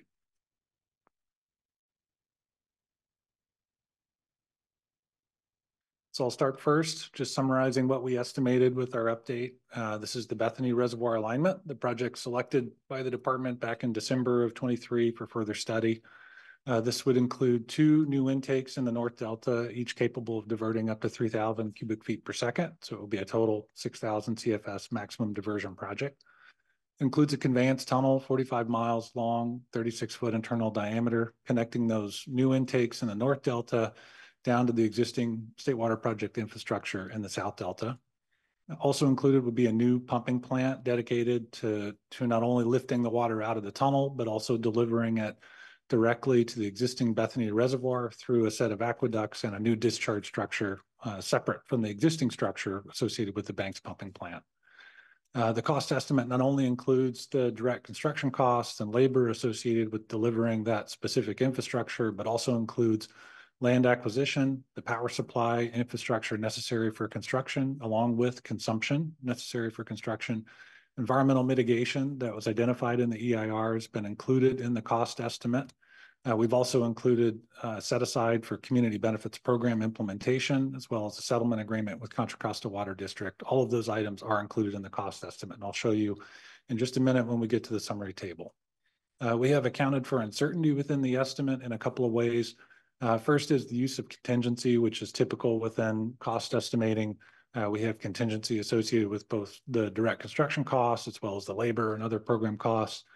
We've also used a different technique termed risk treatment costs. And so this is through a semi-quantitative analysis of potential risks, identifying those risks, analyzing what could be done, modifications within the project to lessen those risks, and then quantifying those actions and including them as direct contributing costs within the cost estimate. So they're not in contingency, they're actually in the direct costs that we've summarized.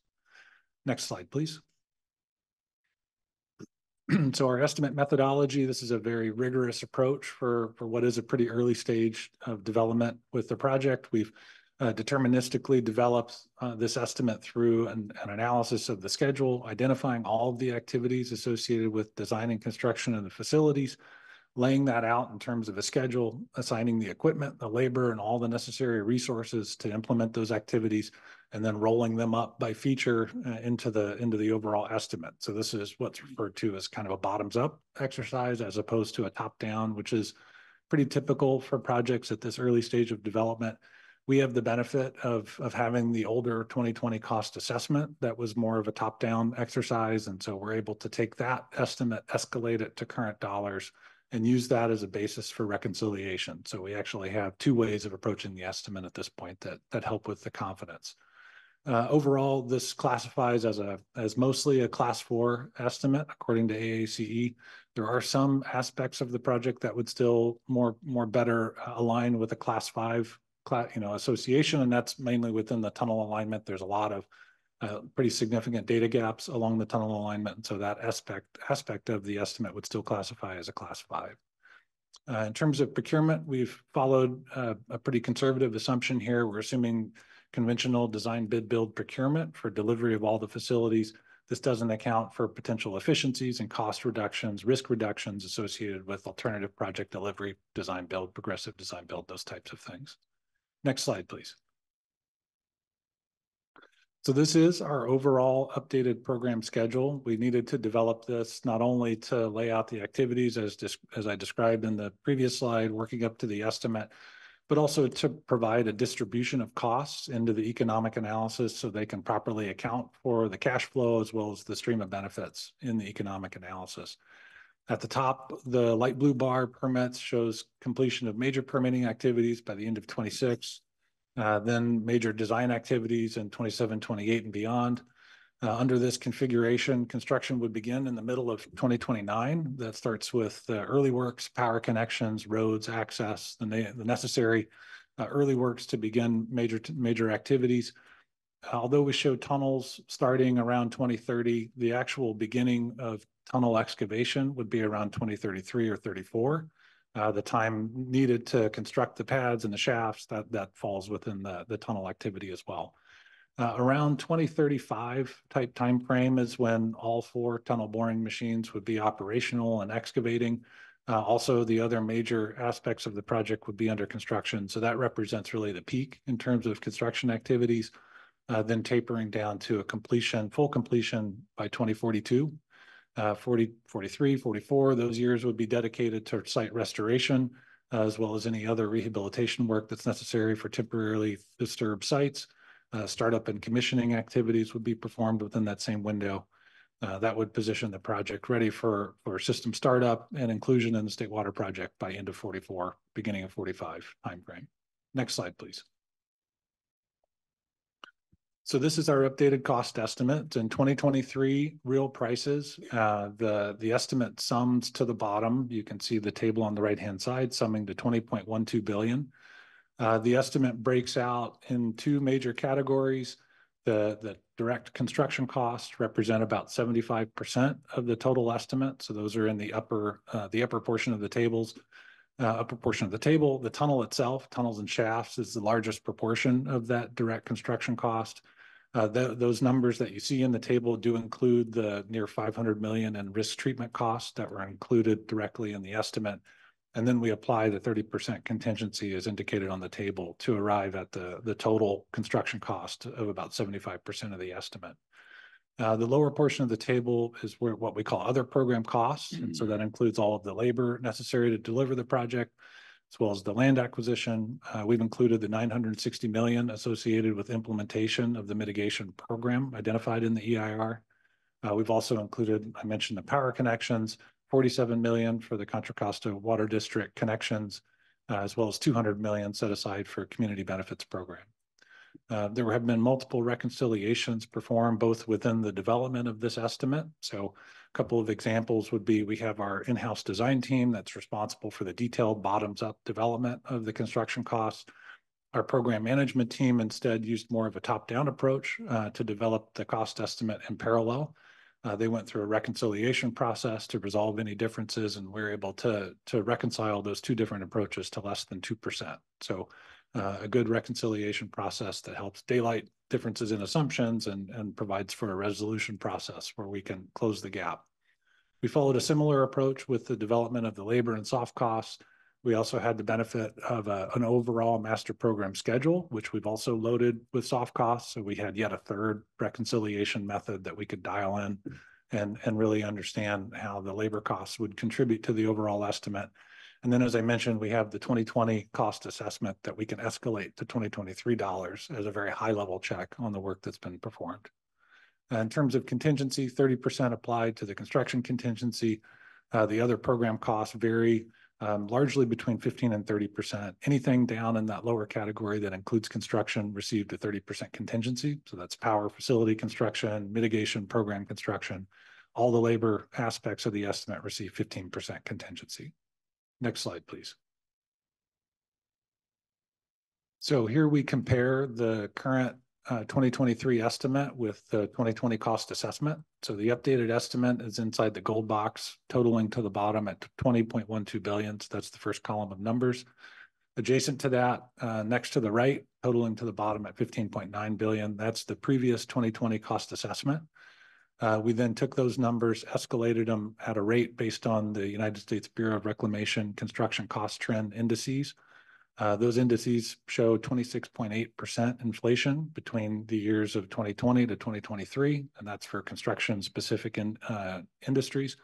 So we take that inflation index, escalate the 2020 estimate up to current 2023 dollars. We end up with a total of 20.17 billion. So very close alignment in two estimates that were developed in very different ways. One being just escalation of the old one, the other being a much more detailed and multiple reconciled process of bottoms-up development.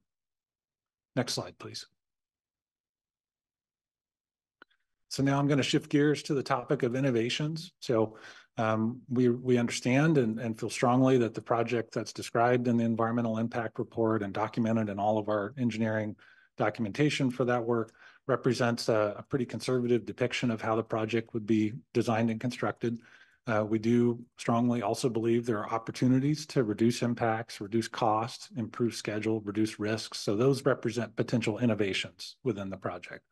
Now, we're very early at this point, something probably akin to maybe an aggregate 10% design level.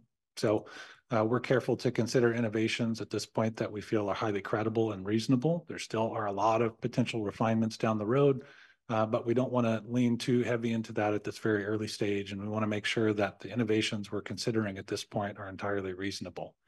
So we went through a process of considering ideas within the design team, collecting others from outside the team, screening those for a number of criteria, including compatibility, as well as sort of how viable are they within the industry at this time. We landed on a total of 19 potential innovations that could help minimize impacts, reduce costs, schedule, et cetera. I'm going to give you an example of one of those here on the next slide. If we could go ahead and proceed. So on the left-hand side of the slide is our current design. This is the pumping plant down in the South Delta, the new pumping plant. This represents what is analyzed in the EIR. It's a largely below grade structure. So at the surface, there would only be, for instance, you see the awning structures there to protect the cranes, and then the gantry cranes running on rails. Everything else that you see in the image is all below ground. So this is a lot of underground construction required to build this facility. In the center, you see the label rectangular concrete wet well and inlet conduit. So that's how the water would move from the reception shaft of the tunnel into the pumping plant. And then adjacent to the wet well are the rectangular concrete pump bays. And so that's where the 6,000 CFS of new pumps would be housed, straddling the wet well. The construction for this configuration is what's called top-down construction. So this would include construction of a number of reinforced concrete walls from the surface, and then internal excavation. The internal excavation has to periodically install the cross bracing and intermediate floors that allow for continued excavation under this type of design. So we started looking at an innovation on the right-hand side. This would replace the central concrete wet well with an extended tunnel section. So this would create essentially a header pipe that would allow water to move into the pumping plant and then be connected to the adjacent interlocking shaft pump bays. So instead of using rectangular structures with internal bracing, we're able to instead replace those with a set of interlocking shafts, which are much faster to construct, much quicker to excavate, saves in a number of ways. So we've identified those potential advantages in the center. First, with some pretty significant quantity reductions, 274,000 less cubic yards of soil that's excavated for this structure, 84,000 cubic yards less concrete associated with a number of reduced walls, walls that are no longer needed, ground improvement that's not required, and 10,400 tons of reduced rebar associated with the reinforcement of all those diaphragm walls. In total, this innovation would shorten the construction of the pumping plant by nearly 1,000 days, which has a tremendous savings in terms of schedule, impact, and costs. When we rack up just the direct construction cost reduction, so that's really looking at those quantity reductions, it totals nearly $140 million in terms of cost savings. And all this while really not affecting the above ground footprint or configuration of the overall pumping plant. Next slide, please. So we take that example among the other 18, total them up, and then add a proportion of the risk treatment costs. So this is looking at how much are we saving with these innovations and applying just that proportion of the risk treatment costs. We then apply the contingency as a percent of construction. We calculate the labor as a percent and apply that to the overall construction. You see the subdivider within the table of other costs. So that's land acquisition, mitigation, and all the other aspects of the estimate. We did not adjust those based on this analysis. We just focused on the construction and labor costs. And we also did not account for the potential cost benefits of risk reduction, schedule reduction. Those would take much more detailed analysis. At this point, we're keeping it very straightforward. Nor did we account for potential changes in terms of contracting and delivery and how that might affect the overall cost and schedule and risk of the program. So just looking at these 19 potential design innovations, we see a real strong potential to reduce the total project cost by about $1.25 billion or 6% of the total estimate. This is a really good indication in my mind of cost management strategies, which are successful associated with value engineering. This is going to be something that we continue to focus on in the coming years. So, but I think provides a really good indication of the power of value engineering and what we can do to minimize the impacts that have been identified, reduce cost and schedule. So I think that is my last slide. Carrie, do you want to go straight into the economics? Next slide, please. And we can keep going one more. So I'm going to talk about the benefit cost analysis that accompanies the cost estimate that Graham just described. So starting with just a little bit of background, the State Water Project serves 27 million people and an economy that represents $2.3 trillion, which is equivalent. If we looked at the State Water Project as its own country, it would be the 8th largest economy in the world. Currently, on average, the State Water Project, the modeling that we've done indicates that the State Water Project is able to deliver about 2.56 million acre feet per year. And those deliveries go to agricultural and urban customers. And as we look forward, we've talked a lot in this group about the information that's in the EIR, which really focused on existing conditions analysis and some 2040 analysis based on CEQA and sometimes NEPA requirements. But we're looking further in the future with the economic analysis here. And when we look at 2070, we look at a supply reduction in the State Water Project of almost a quarter. It's a really significant amount of reduction. And we also have the risk of extended disruption during seismic events. And so we're trying to capture the benefits of the Delta Conveyance Project when understanding those challenges. Next slide, please. So as we looked at the project benefits, we worked to quantify the benefits associated with water supply reliability and quality to offset the negative effects of the climate change on water deliveries. And we also looked at seismic reliability, that we were able to maintain deliveries after major seismic events. On the cost side, we used the cost estimate that Graham described and also added in O&M costs as well as unmitigated environmental impacts. So in the EIR, we assessed environmental impacts and worked with mitigation to reduce those impacts. But there are some impacts remaining, and we assigned costs to those within the cost estimate here. All of those, the benefits and the costs, were discounted back to a net present value. That's a pretty standard economic technique to be able to compare the costs and benefits on an even playing field, because the costs are incurred sooner than the benefits. The benefits are incurred further into the future and over a longer period. And the value of a benefit tomorrow is greater than the value of a benefit in 30 years, similarly on the cost side. So both were discounted to reflect present value. And with those calculations, we found that the Delta Conveyance Project passes the benefit cost test. We had a 2.2 benefit cost ratio. So every dollar spent yields $2.2 gained in benefits. Next slide, please. So this slide talks about the water supply issues. And as I mentioned earlier, we've really been looking a lot more at the 2020 and 2040 numbers, but as Graham described, the construction, the project wouldn't be operational until 2044. So we needed to look at for the economic benefit cost analysis, a supply number that really reflected better what we're likely to encounter over the 100 years of operations. So we're looking at 2070 conditions. So right now under 2020 hydrology, without the Delta Conveyance Project, we're looking at average annual deliveries of a little over 2.5 million acre feet. With climate change and sea level rise, that decreases the yield by about 570,000 acre feet. So you can see that in that middle bar in 2070, without the Delta Conveyance Project, we are down below 2 million acre feet in terms of State Water Project yield. This is a really significant change to the water users that rely on the project. So with the Delta Conveyance Project, we are able to increase the reliability, not back to the amount that is currently provided, but closer. So we're able to increase the supplies by a little over 400,000 acre feet. Next slide, please. So those increased deliveries provide benefits to the State Water Project contractors. It allows agencies to fill storage more frequently, enter drought periods with higher reserves, impose fewer periods of mandatory rationing, and reduce the severity and frequency of shortages. So for urban agencies, the monetization of the benefits is calculated as the consumer's willingness to pay to avoid shortages. And that's based on economic models that look at price elasticity. So those are peer-reviewed economic models to develop that monetary value. Generally, the water is worth more under dry conditions than it is wet.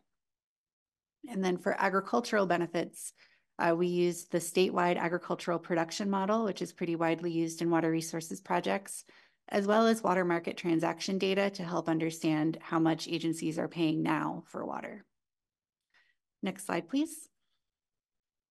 We also looked at water quality benefits, and also we looked at water quality costs. As I mentioned earlier, when we're looking at unmitigated environmental costs, there are some water quality costs in the Delta. So we both calculated those costs and put them on the cost side of the ledger, and looked at the benefits and put them on the benefit side of the ledger, the benefits to the State Water Project contractors. So having decreased salinity in the State Water Project supply does, on the urban side, reduce treatment costs, improve taste, the useful life of appliances, and it also decreases the cost of water softening. In ag, it results in more efficient water use and reduces the use of irrigation water to flush salts from root zones.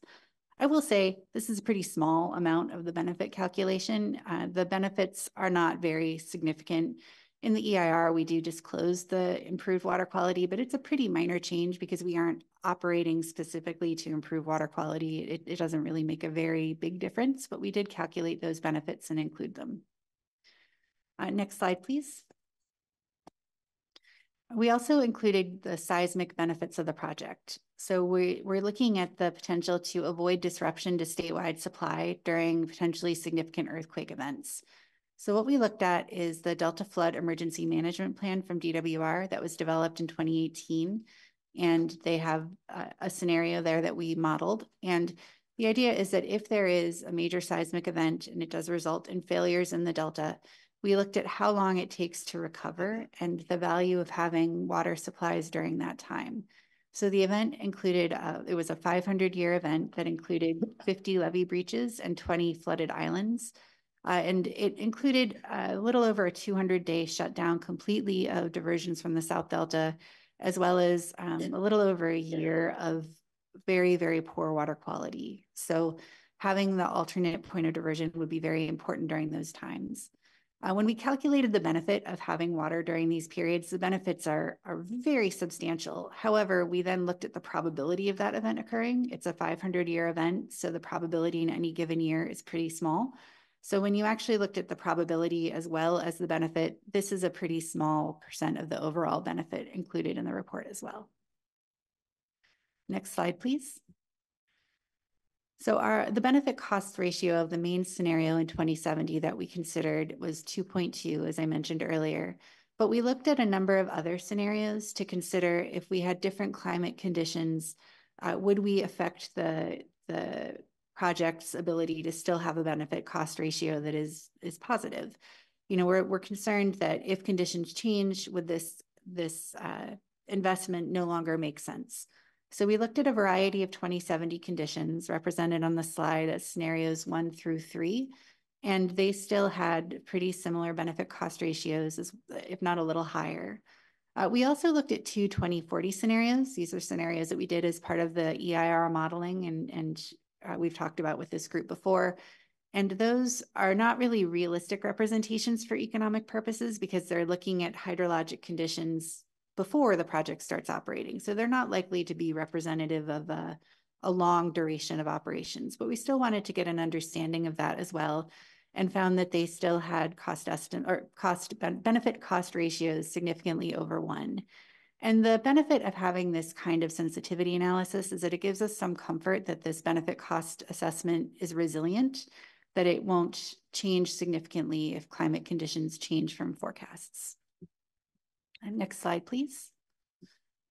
So as part of this effort, our team looked at how the cost, what they call the levelized cost. So essentially not the cost in any given year, but a long-term average, how that compares to alternate supplies.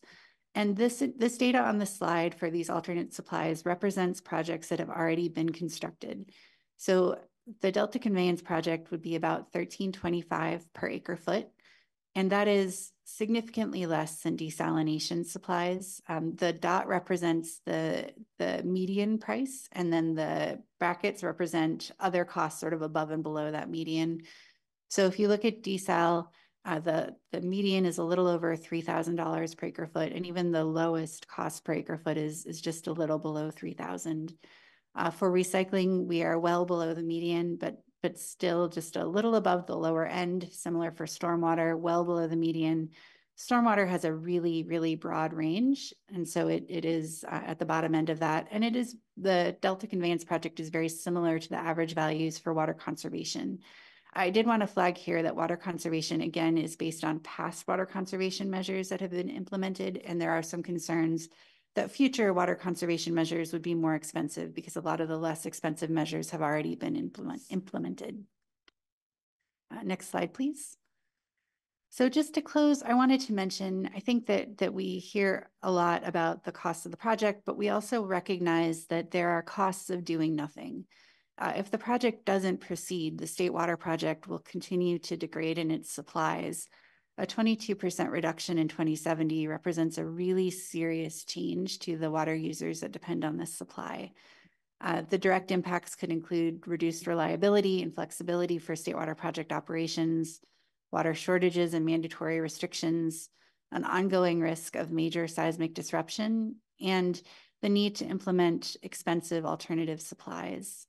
And so there are also indirect impacts that aren't evaluated in our benefit cost analysis, but that we know would be issues, things like higher rates for local agencies because of those more expensive alternatives, impacts on economic and employment activities within the State Water Project service area, higher food prices, and further depletion of groundwater resources because of the decrease in surface water supplies.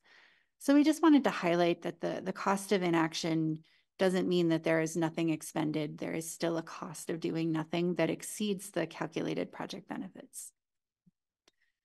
And then I think my last slide, if we go forward, is just a quick update on other permitting activities. Really, everything else is sort of in progress, but I did just want to mention that everything is moving forward. So for the State Water Board, I think I mentioned during a prior visit that we did submit our petition for a change in point of diversion. Again, we are not looking for an increase in our water rights, just to add 2 new points of diversion in the North Delta. And so we have finished the protest period and received the protests on that petition. We have a deadline on July 12th to outline to the State Board how we are looking to try to resolve protests. And then the State Board has set our pre-hearing conference on August 13th. For CISA and ESA, both of those are underway. We've submitted our incidental take permit application to DFW and the biological assessments to the fishery agencies on the federal side. And that work is all moving forward to completion in the fall or towards the end of this year. And then on the NEPA side, the Corps is continuing to work on a final EIS that they expect out in the fall. So I think that is the end. If we want to go to the last slide, in case I forgot one. Yep, that's it. So on the left side, we do have QR codes to the more detailed reports on the benefit cost analysis and cost estimate if people want more details. And Graham and I are happy to take questions if there is time. Thank you.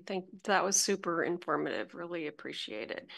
I have 2 really, I think, quick questions, so I'll just get those out of the way. On slide 8, you had a comparison of the new costs with the 2020 assessment, and I was just wondering if the 2020 costs were based on the old 2-tunnel idea or the new conveyance. It was a single tunnel configuration, but not quite the Bethany alignment. It was something more similar to the central alignment, which was one of the alternatives considered, but we were able to kind of understand the differences and still work our way towards an apples to apples comparison. Thank you for that. And then my second one was a construction question, which I'm just curious about. On slide 10, when you were doing the comparison on the innovations, are the circular innovations, are those using like a precast concrete? Is that part of the reason it's? It would actually be similar. Both of them would use diaphragm wall construction technology. And so that's a construction technique from the surface where you excavate down panels and then lower into that reinforcing cages to support the structure. The big difference is if you just total up the square footage of those in terms of plan view, it's a much more reduced, much more efficient configuration. And because they're circular interlocking shafts, they have a bit more intrinsic strength. They don't require near as much internal cross bracing. So that's another big part of the cost savings that are required here. And then with the box structure, it's not just the perimeter walls. You have to construct a lot more internal walls to help with the anchoring and cross bracing. And so you save there as well. But they both use diaphragm wall construction. Thank you. Member Zingali. Thank you, Julie. Thank you, Graham. Thank you, Carrie, for another highly informative update. I had a process question. Maybe this is for Jorge too in our shop, but you mentioned at the outset that on last week's legal ruling, you guys are coordinating with our staff. I just would like to know if it's okay, a little more texture for that. How would you describe the coordination? Are there any legal limitations on coordination between your team and our team? Are you getting the coordination that you want? Do you want more or less? Or just kind of like to have some texture of that, if you don't mind. So I guess I can start, and if you want to add anything, that would be great. So we do a lot of coordination already with the staff. We have an early consultation process where we are working through a lot of our questions and preparations for submitting our certification of consistency. We've laid out a process to get us to a certification within the timeline that we have forecast, and I think from my perspective, and certainly the staff might have a slightly different perspective, but I think it's been a really productive, helpful process, and I really appreciate the staff's time. I think I was just mentioning that I don't have answers to the questions on litigation yet, and since I don't come back for another quarter, that might be a long time. So I think I was really just mentioning that we will continue to let people know what's going on in between. Yeah, I understood that. Thanks. I really meant on my coordination question specific to the legal ruling. I understood you right. There is coordination happening on that, right? We can do that. We are doing that. And maybe that's a Jorge question. I can't speak to what staff's doing, but certainly on the legal side, I have not yet spoken to the department, but I imagine I will soon. And I'll be happy to discuss that with you, Dan, perhaps offline. Okay, yeah, I'd like to understand if there are any limitations to legal limitations. Yeah, we're still trying to figure out what we want to do. So I didn't mean to imply that we're already coordinating, just that we would keep people informed as we move forward. Thanks again, Carrie. Okay, Member Moranian. Yes, I have one question on page 10. It's a continuation of what you asked, Chair. I just wanted to know the innovations is there precedent? Is this done for this specific project or the effectiveness of it? Or if you could talk about that a little. That was a big part of the screening process. You know, nothing that we've considered as potential innovation. And I will also note that we've documented the 19 innovations in detail as part of our cost estimating report, which was on the QR code. So if there is interest from just to relay that, it's out there. A key part of the screening process was that the innovations considered were not on the edge of the technology, not on the edge of the industry. We didn't want to expose potential, sort of leaning in too hard to into some of these and then having to come back and really acknowledge that, well, some of them aren't panning out. So in every step, every time we looked at a potential innovation, it was a key consideration that it's viable, it's in the industry, it's recognized, successful. You know, that helps add confidence to our process. Thank you. Sure. Thank you. You clarified. Thank you. Thank you. All right. Yes, Member Burgess. Is Vice Miller?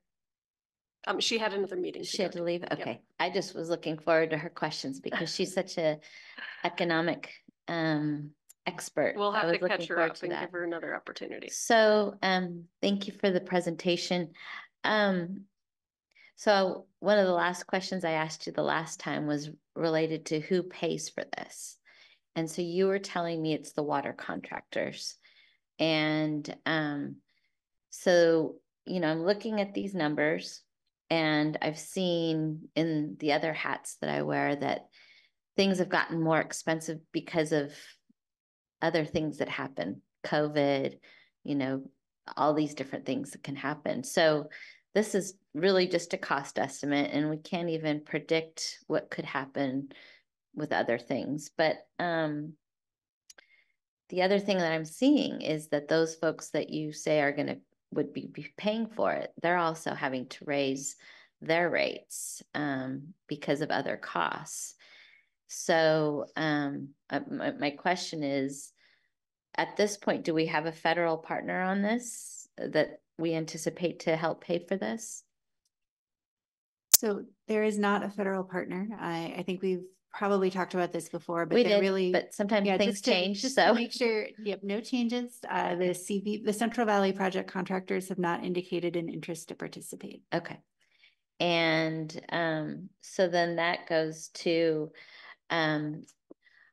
the funding for construction, and I always get in planning or design. I always forget construction and design, right? Right. So how long are you funded for? So currently you're talking about what are we doing now and how long are we funded for? Well, I know the contractors are basically paying for what you do. And so how long are you funded for where they have to then decide if they're going to keep going? Yeah, so there was an original plan and allotment of funding that was provided to cover activities, planning and permitting activities through 2024. We are pretty clear that we're going to be able to extend those funds at least through the end of 2025. Okay. So that's what we're currently working under, and then teeing up the discussions necessary with each of the agencies to consider, how and when to continue funding the work that we're looking forward to. I think that's going to be an indicator of, how spread they are. So we just did, we just saw, a presentation about structured decision-making and then the independent science board. So will there be any outside analysis of this budget? Because I'm hearing that people have opinions and ideas that are not necessarily consistent with your analysis. So far, I really haven't received any comments or questions regarding the validity of the estimate. We've got a couple of estimates now that we're able to reflect on, and so far we're seeing the costs holding pretty flat once you remove the very strong effects of inflation. So we're building confidence in the work that we're doing with respect to the cost estimate. This is an update for the estimate that's principally necessary to inform the economic analysis and consideration. It won't be the last estimate we do. There will likely be at least another estimate prior to implementation, and that'll be reflected in some sort of new dollar basis and getting everyone in position for that potential decision. In terms of external peer reviews, we haven't engaged any or requested any specific external peer reviews, but all of our information is available to the public. We've presented publicly at our board, the DCA board, to get this information out. We've provided a number of reports and documentation out to the world, trying to keep it relatively straightforward so that it's understandable. So we welcome input, but at this point have not solicited for external peer review of the estimate. So in the report, it talked about, I think, 800 homes losing value. Is there something built into that to compensate for that and for the communities that depend on that property tax? I think are you referring to the benefit cost analysis report, the economic analysis? Correct. Carrie, do you want to answer that?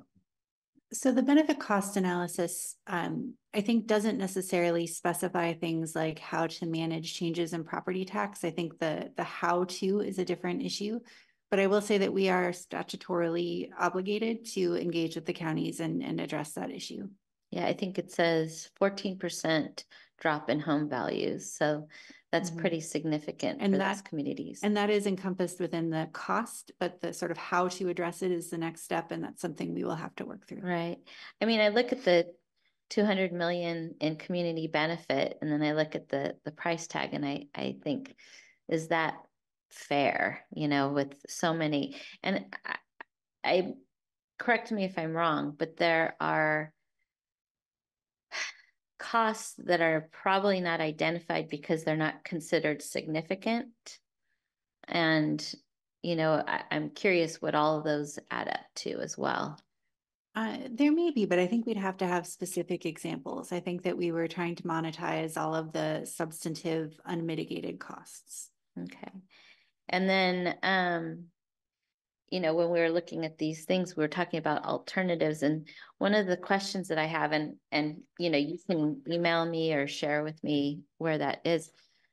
How much, so this project is supposed to deliver what percentage of water that we're talking about? Maybe 15% of the water supply or something like that? Of what, like what's the denominator? Well, So the way I'm looking at it is it's supposed to only provide maybe 15% of the whole supply or something like that. For the state water project Right. contractors. So that really does vary by area. And I don't have those numbers at the top of my fingers, but like in the Bay Area, I think it's about 30%. So it depends on the different part of the state. And so the project I'm concerned about is, are we putting money into the main water supply project? Are we upgrading and making sure? And I don't know. That's why I'm asking. I try to ask questions I actually know the answer to, but I'm looking at this and I'm reading and representing the folks that I represent. Are we spending something, a bunch of money on something that we actually should be spending money on other places? So our project has a fairly narrow range of objectives, but the state water project overall does, of course, need continued maintenance. And that is something that the state water project is working on.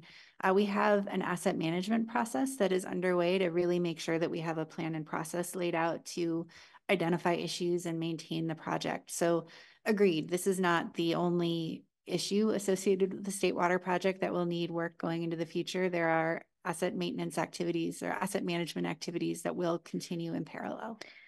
If you could send me that so that I can see what that is, I'd really appreciate it. I don't think it is done yet, but I think we can check in, and if there's interest, that's something where the state water project folks could talk about it, but I am not the expert. And I know that you talked about seismic concerns. It seems like there's been some more recent updated studies that suggest that the timeline would be different and the circumstances would be different. And so are we using the newer data to determine the value related to seismic threats? So if there are studies other than the 2018 study, I'd be happy to hear it. I will say that past efforts associated with California Water Fix used a much older study, the DREAM study. And of course, I'm not going to remember what that all stands for, Graham, Mike, I think. It's a risk management strategy. Thank you. But that was quite a bit older. And so we didn't want to rely on that because we didn't think it was representative. So this new study was something, it was done in 2018 as part of DWR's continuing effort to manage seismic conditions and manage the Delta flood issues. And so we think that it's a pretty recent representation of a potential scenario. But if there is something more recent, please let me know. Well, I know that we implemented the DLS recently, and in my mind, we should have more confidence in our levee system, and it should be less of a concern, ideally. So I'm hoping that we are definitely investing in our levee system. My biggest concern is that we're doing this whole exercise and eventually people aren't going to be able to pay for it. And so my last question is, you talked about at the beginning of your presentation how much water we would have gotten in the last, I think it was 6 months, right? Mm-hmm. The question is, didn't they get a bunch of rain down there as well? So that do we have the storage? We're talking about science changing, climate change. Did they have the storage now to be able to capture the water? And well, that's the question. So the diversion calculation is a pretty simple amount that could have been diverted. Some of it could have been stored in San Luis. The State Water Project storage in San Luis is not full. Others could have gone to groundwater and surface water storage south of the Delta. I will say we did not calculate how much storage is available in those different areas, but there are quite a few. So it would have gone to those areas. Thank you. Thank you. Right. Any other questions? All right, seeing none, we'll go to public comments. Do we have any public comments, Emma?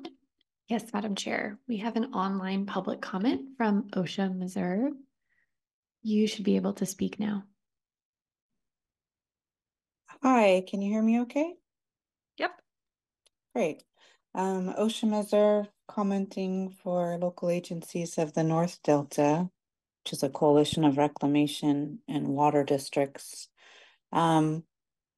have a few concerns about the presentation we heard today. Probably can't cover it in 3 minutes, so maybe I'll try to do a follow-up letter. But I guess first of all, I was concerned about the fact that the agenda item was so general. So we didn't really have a way in the public to understand what would be covered today. And so that makes it very difficult to submit comments. So I would ask that, when DWR is going to give an update or anyone's going to give an update, that the general subject matter, besides just Delta conveyance, because it's obviously a very huge project with very many implications. So I think a little more specificity would be helpful to the public. As you just heard Ms. Buckman admit, their calculation of the 900,000 acre feet of quote missed, diversions never took into account storage. And she said, well, maybe there would have been storage in San Luis. I know San Luis was actually full at a point this spring. So I think in terms of more useful information from DWR with respect to that and less misleading would be to actually, try to model out, at the time you could have pumped, could you actually put it somewhere? In those times of the year, especially in the winter and spring, the agricultural demand is not high.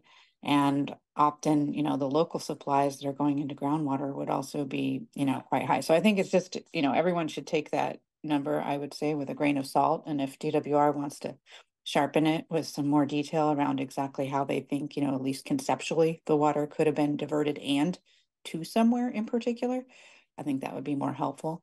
In terms of, sea level rise assumptions in the in the benefit cost analysis. I don't know why it still relies on the outdated Ocean Protection Commission sea level rise information. There was a 2024 report that is more updated, and of course, sea level rise is something we need to plan for and be understanding of, but having, using like the high scenario is not particularly informative, and I'm surprised that the cost benefit analysis relied on it. I definitely support DWR, being more explicit about how it's working on its existing infrastructure that is an alternative to the tunnel, and in particular levee upgrades, but also upgrades to the conveyance and pumps that it already has. I don't think those are being operated to their capacity right now. So those are a couple of my comments. In addition, just real quick, I'll close, is I do have a concern about the closed early consultation process referred to, the public's been left out of that. And I think that's unfair. Thanks. Thank you. Are there any other public comments, Emma? No, Madam Chair, there are not. Oh, actually, yes, we have a public comment in the room. Oh, cool. Welcome.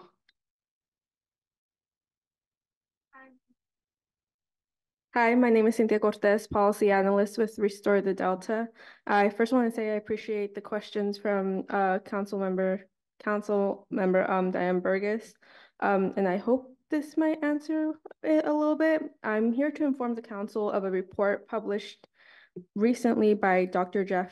Jeffrey Michael, Director of Public Policy Programs at the University of the Pacific, challenging the financial feasibility of the Delta Conveyance Project in light of the benefit cost analysis that was released by DWR. The report finds that DWR's BCA is flawed and inflated with questionable assumptions, overvalued benefits, and a failure to consider major project risk and financial implications, and not to mention that the BCA omits significant environmental costs there. And I would be happy to share that report with the council. Yeah. Thank you. Thank you for your comment. Right. Emma, anyone else? I don't think so. I think that's it. Thank you, Madam Chair. Charlie, would it be possible to invite Dr. Michael to share his thoughts at some other time? Well, let's talk about it. Okay. All right, we're going to move on to circling back on our legislative update. Jessica, did you want to give any other intro to Brandon, or should I just? No, I'll just say thank you to Carrie and Graham. Thanks for coming today. Thank you very much. And then Brandon is here to give us a very brief legislative update.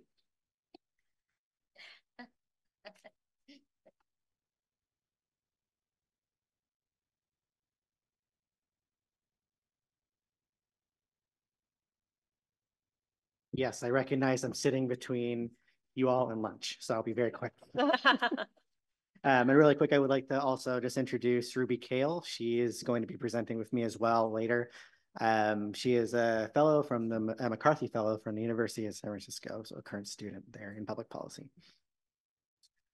If I can get the next slide, please. So just a few quick bills I want to provide an update on. This first one, AB 174, is tied to the budget. I'll circle back to the budget here in a minute, but this is a trailer bill that is part of the entire budget package. You might remember, I think it was either last month or maybe 2 months ago, I mentioned that there was a trailer bill proposed by the administration to remove the sunset for the statutory exemption for restoration projects, or SERP program. So this provides a CEQA exemption for ecosystem restoration for specific ecosystem restoration projects. Council's also had presentations on 2 of those types of projects, both for Staten Island and the Knightson Restoration Project. The trailer bill that was introduced as part of the budget agreement does not have a general removal of the sunset. It extends the sunset from 2025 to 2030. So giving it another 5 years to see how the program goes rather than fully removing the sunset. This bill is currently going through the process, and it will likely be passed by the end of this week. Oh, yeah. And I just want to add, this only affects restoration projects. Yes. And so the nice thing is that it streamlines projects that typically aren't controversial. Yeah. And and it helps lower the cost of the restoration projects that we're doing, and it helps move things along. So this has been really helpful. And again, it doesn't affect projects that would necessarily, it's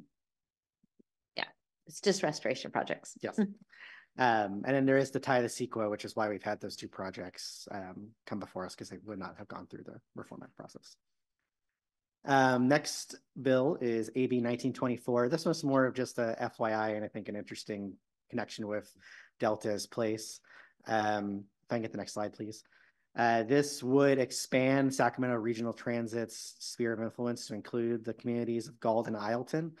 So providing transportation through SAC-RT to those 2 communities. This one's currently sitting on the governor's desk to be signed within 10 or 30 days, depending on the period right now. But just an FYI that's a nice little Delta's place add to the Delta. Our next one is, next slide, SB 366. I've mentioned this bill a few times in my legislative updates. This would recast the provisions of what's required in the California Water Plan to specifically set water supply targets for the state, as well as various other things, setting up a stakeholder advisory committee and other different changes. This bill was heard in the Assembly Waterworks and Wildlife Committee this past Tuesday and was passed out. So now it's on to the Appropriations Committee. The committee did amend the bill. You might remember when I've mentioned this in the past that there was a reference to making sure that the water plan include recommendations and strategies to comply with the Delta Reform Act and the co-equal goals with regards to setting water supply targets. The committee did remove these references due to potential confusion this may cause with relating the co-equal goals with water supply targets.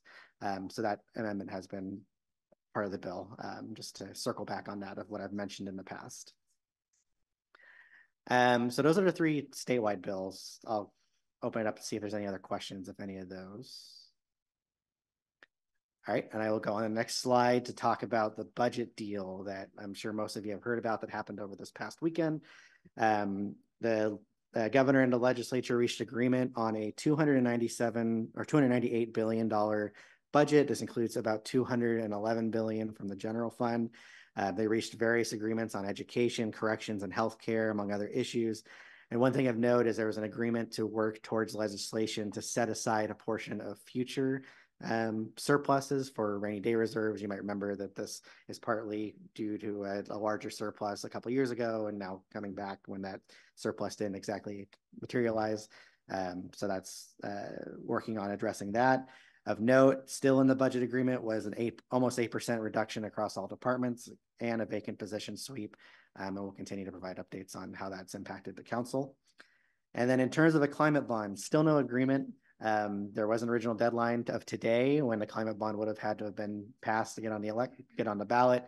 There's agreement to extend that to July 3rd.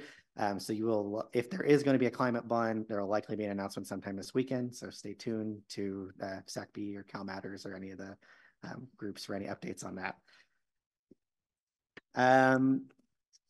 Switching over to the federal side.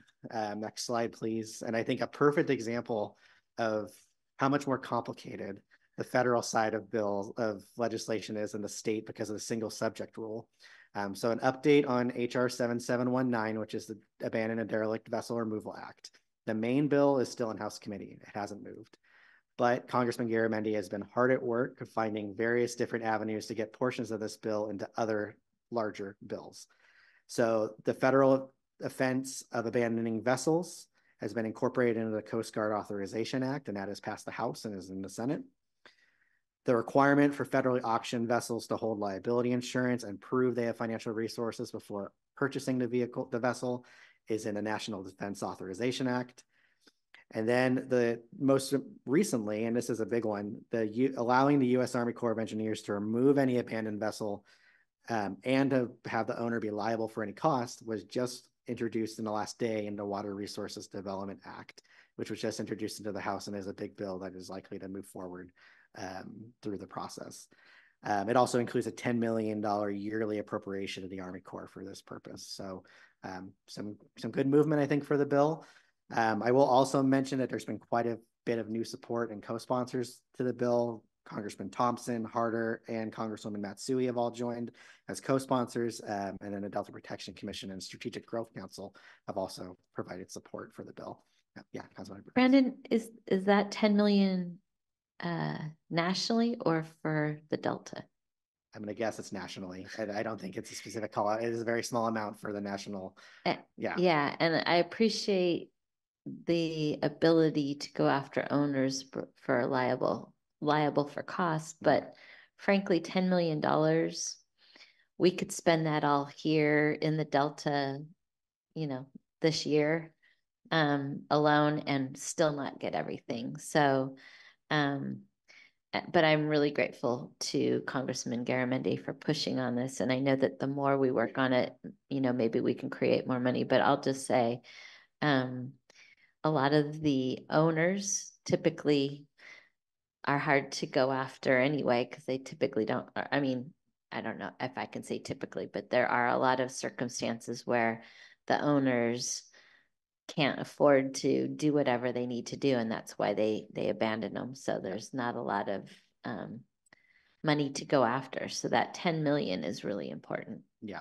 And I think that's partly where the hook of the second part I mentioned about and it's a very small part, federally auctioned vessels, but at least vessels that are purchased through a federal auction have to prove that financial ability. Yeah.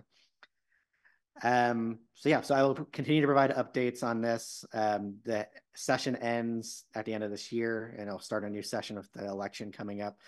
So all of these bills have a pretty quick deadline to keep moving and get to the president's desk.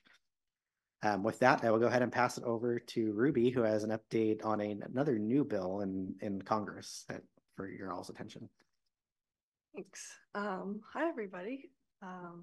Yeah, so I'll be, next slide, please.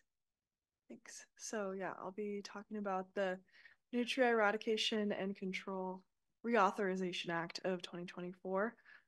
Just a little bit of review on nutrias. There's one pictured and next to Josh Harder here. That's actually one of the smaller ones. I would say they average a little bit larger than that. Yeah, so they're pretty, maybe a little less. So yeah, nutria are native to South America. They were brought to Louisiana in the 1880s to supplement the fur trade until the collapse of the fur trade in the Great Depression, and then the collapse of the fur trade with like the rise of PETA and anti-fur kind of protests. So the population also took in Chesapeake Bay marshes in the 1940s. So we have two precedents for this kind of invasive species taking. So they are prime candidates for invasive species because they are such prolific breeders.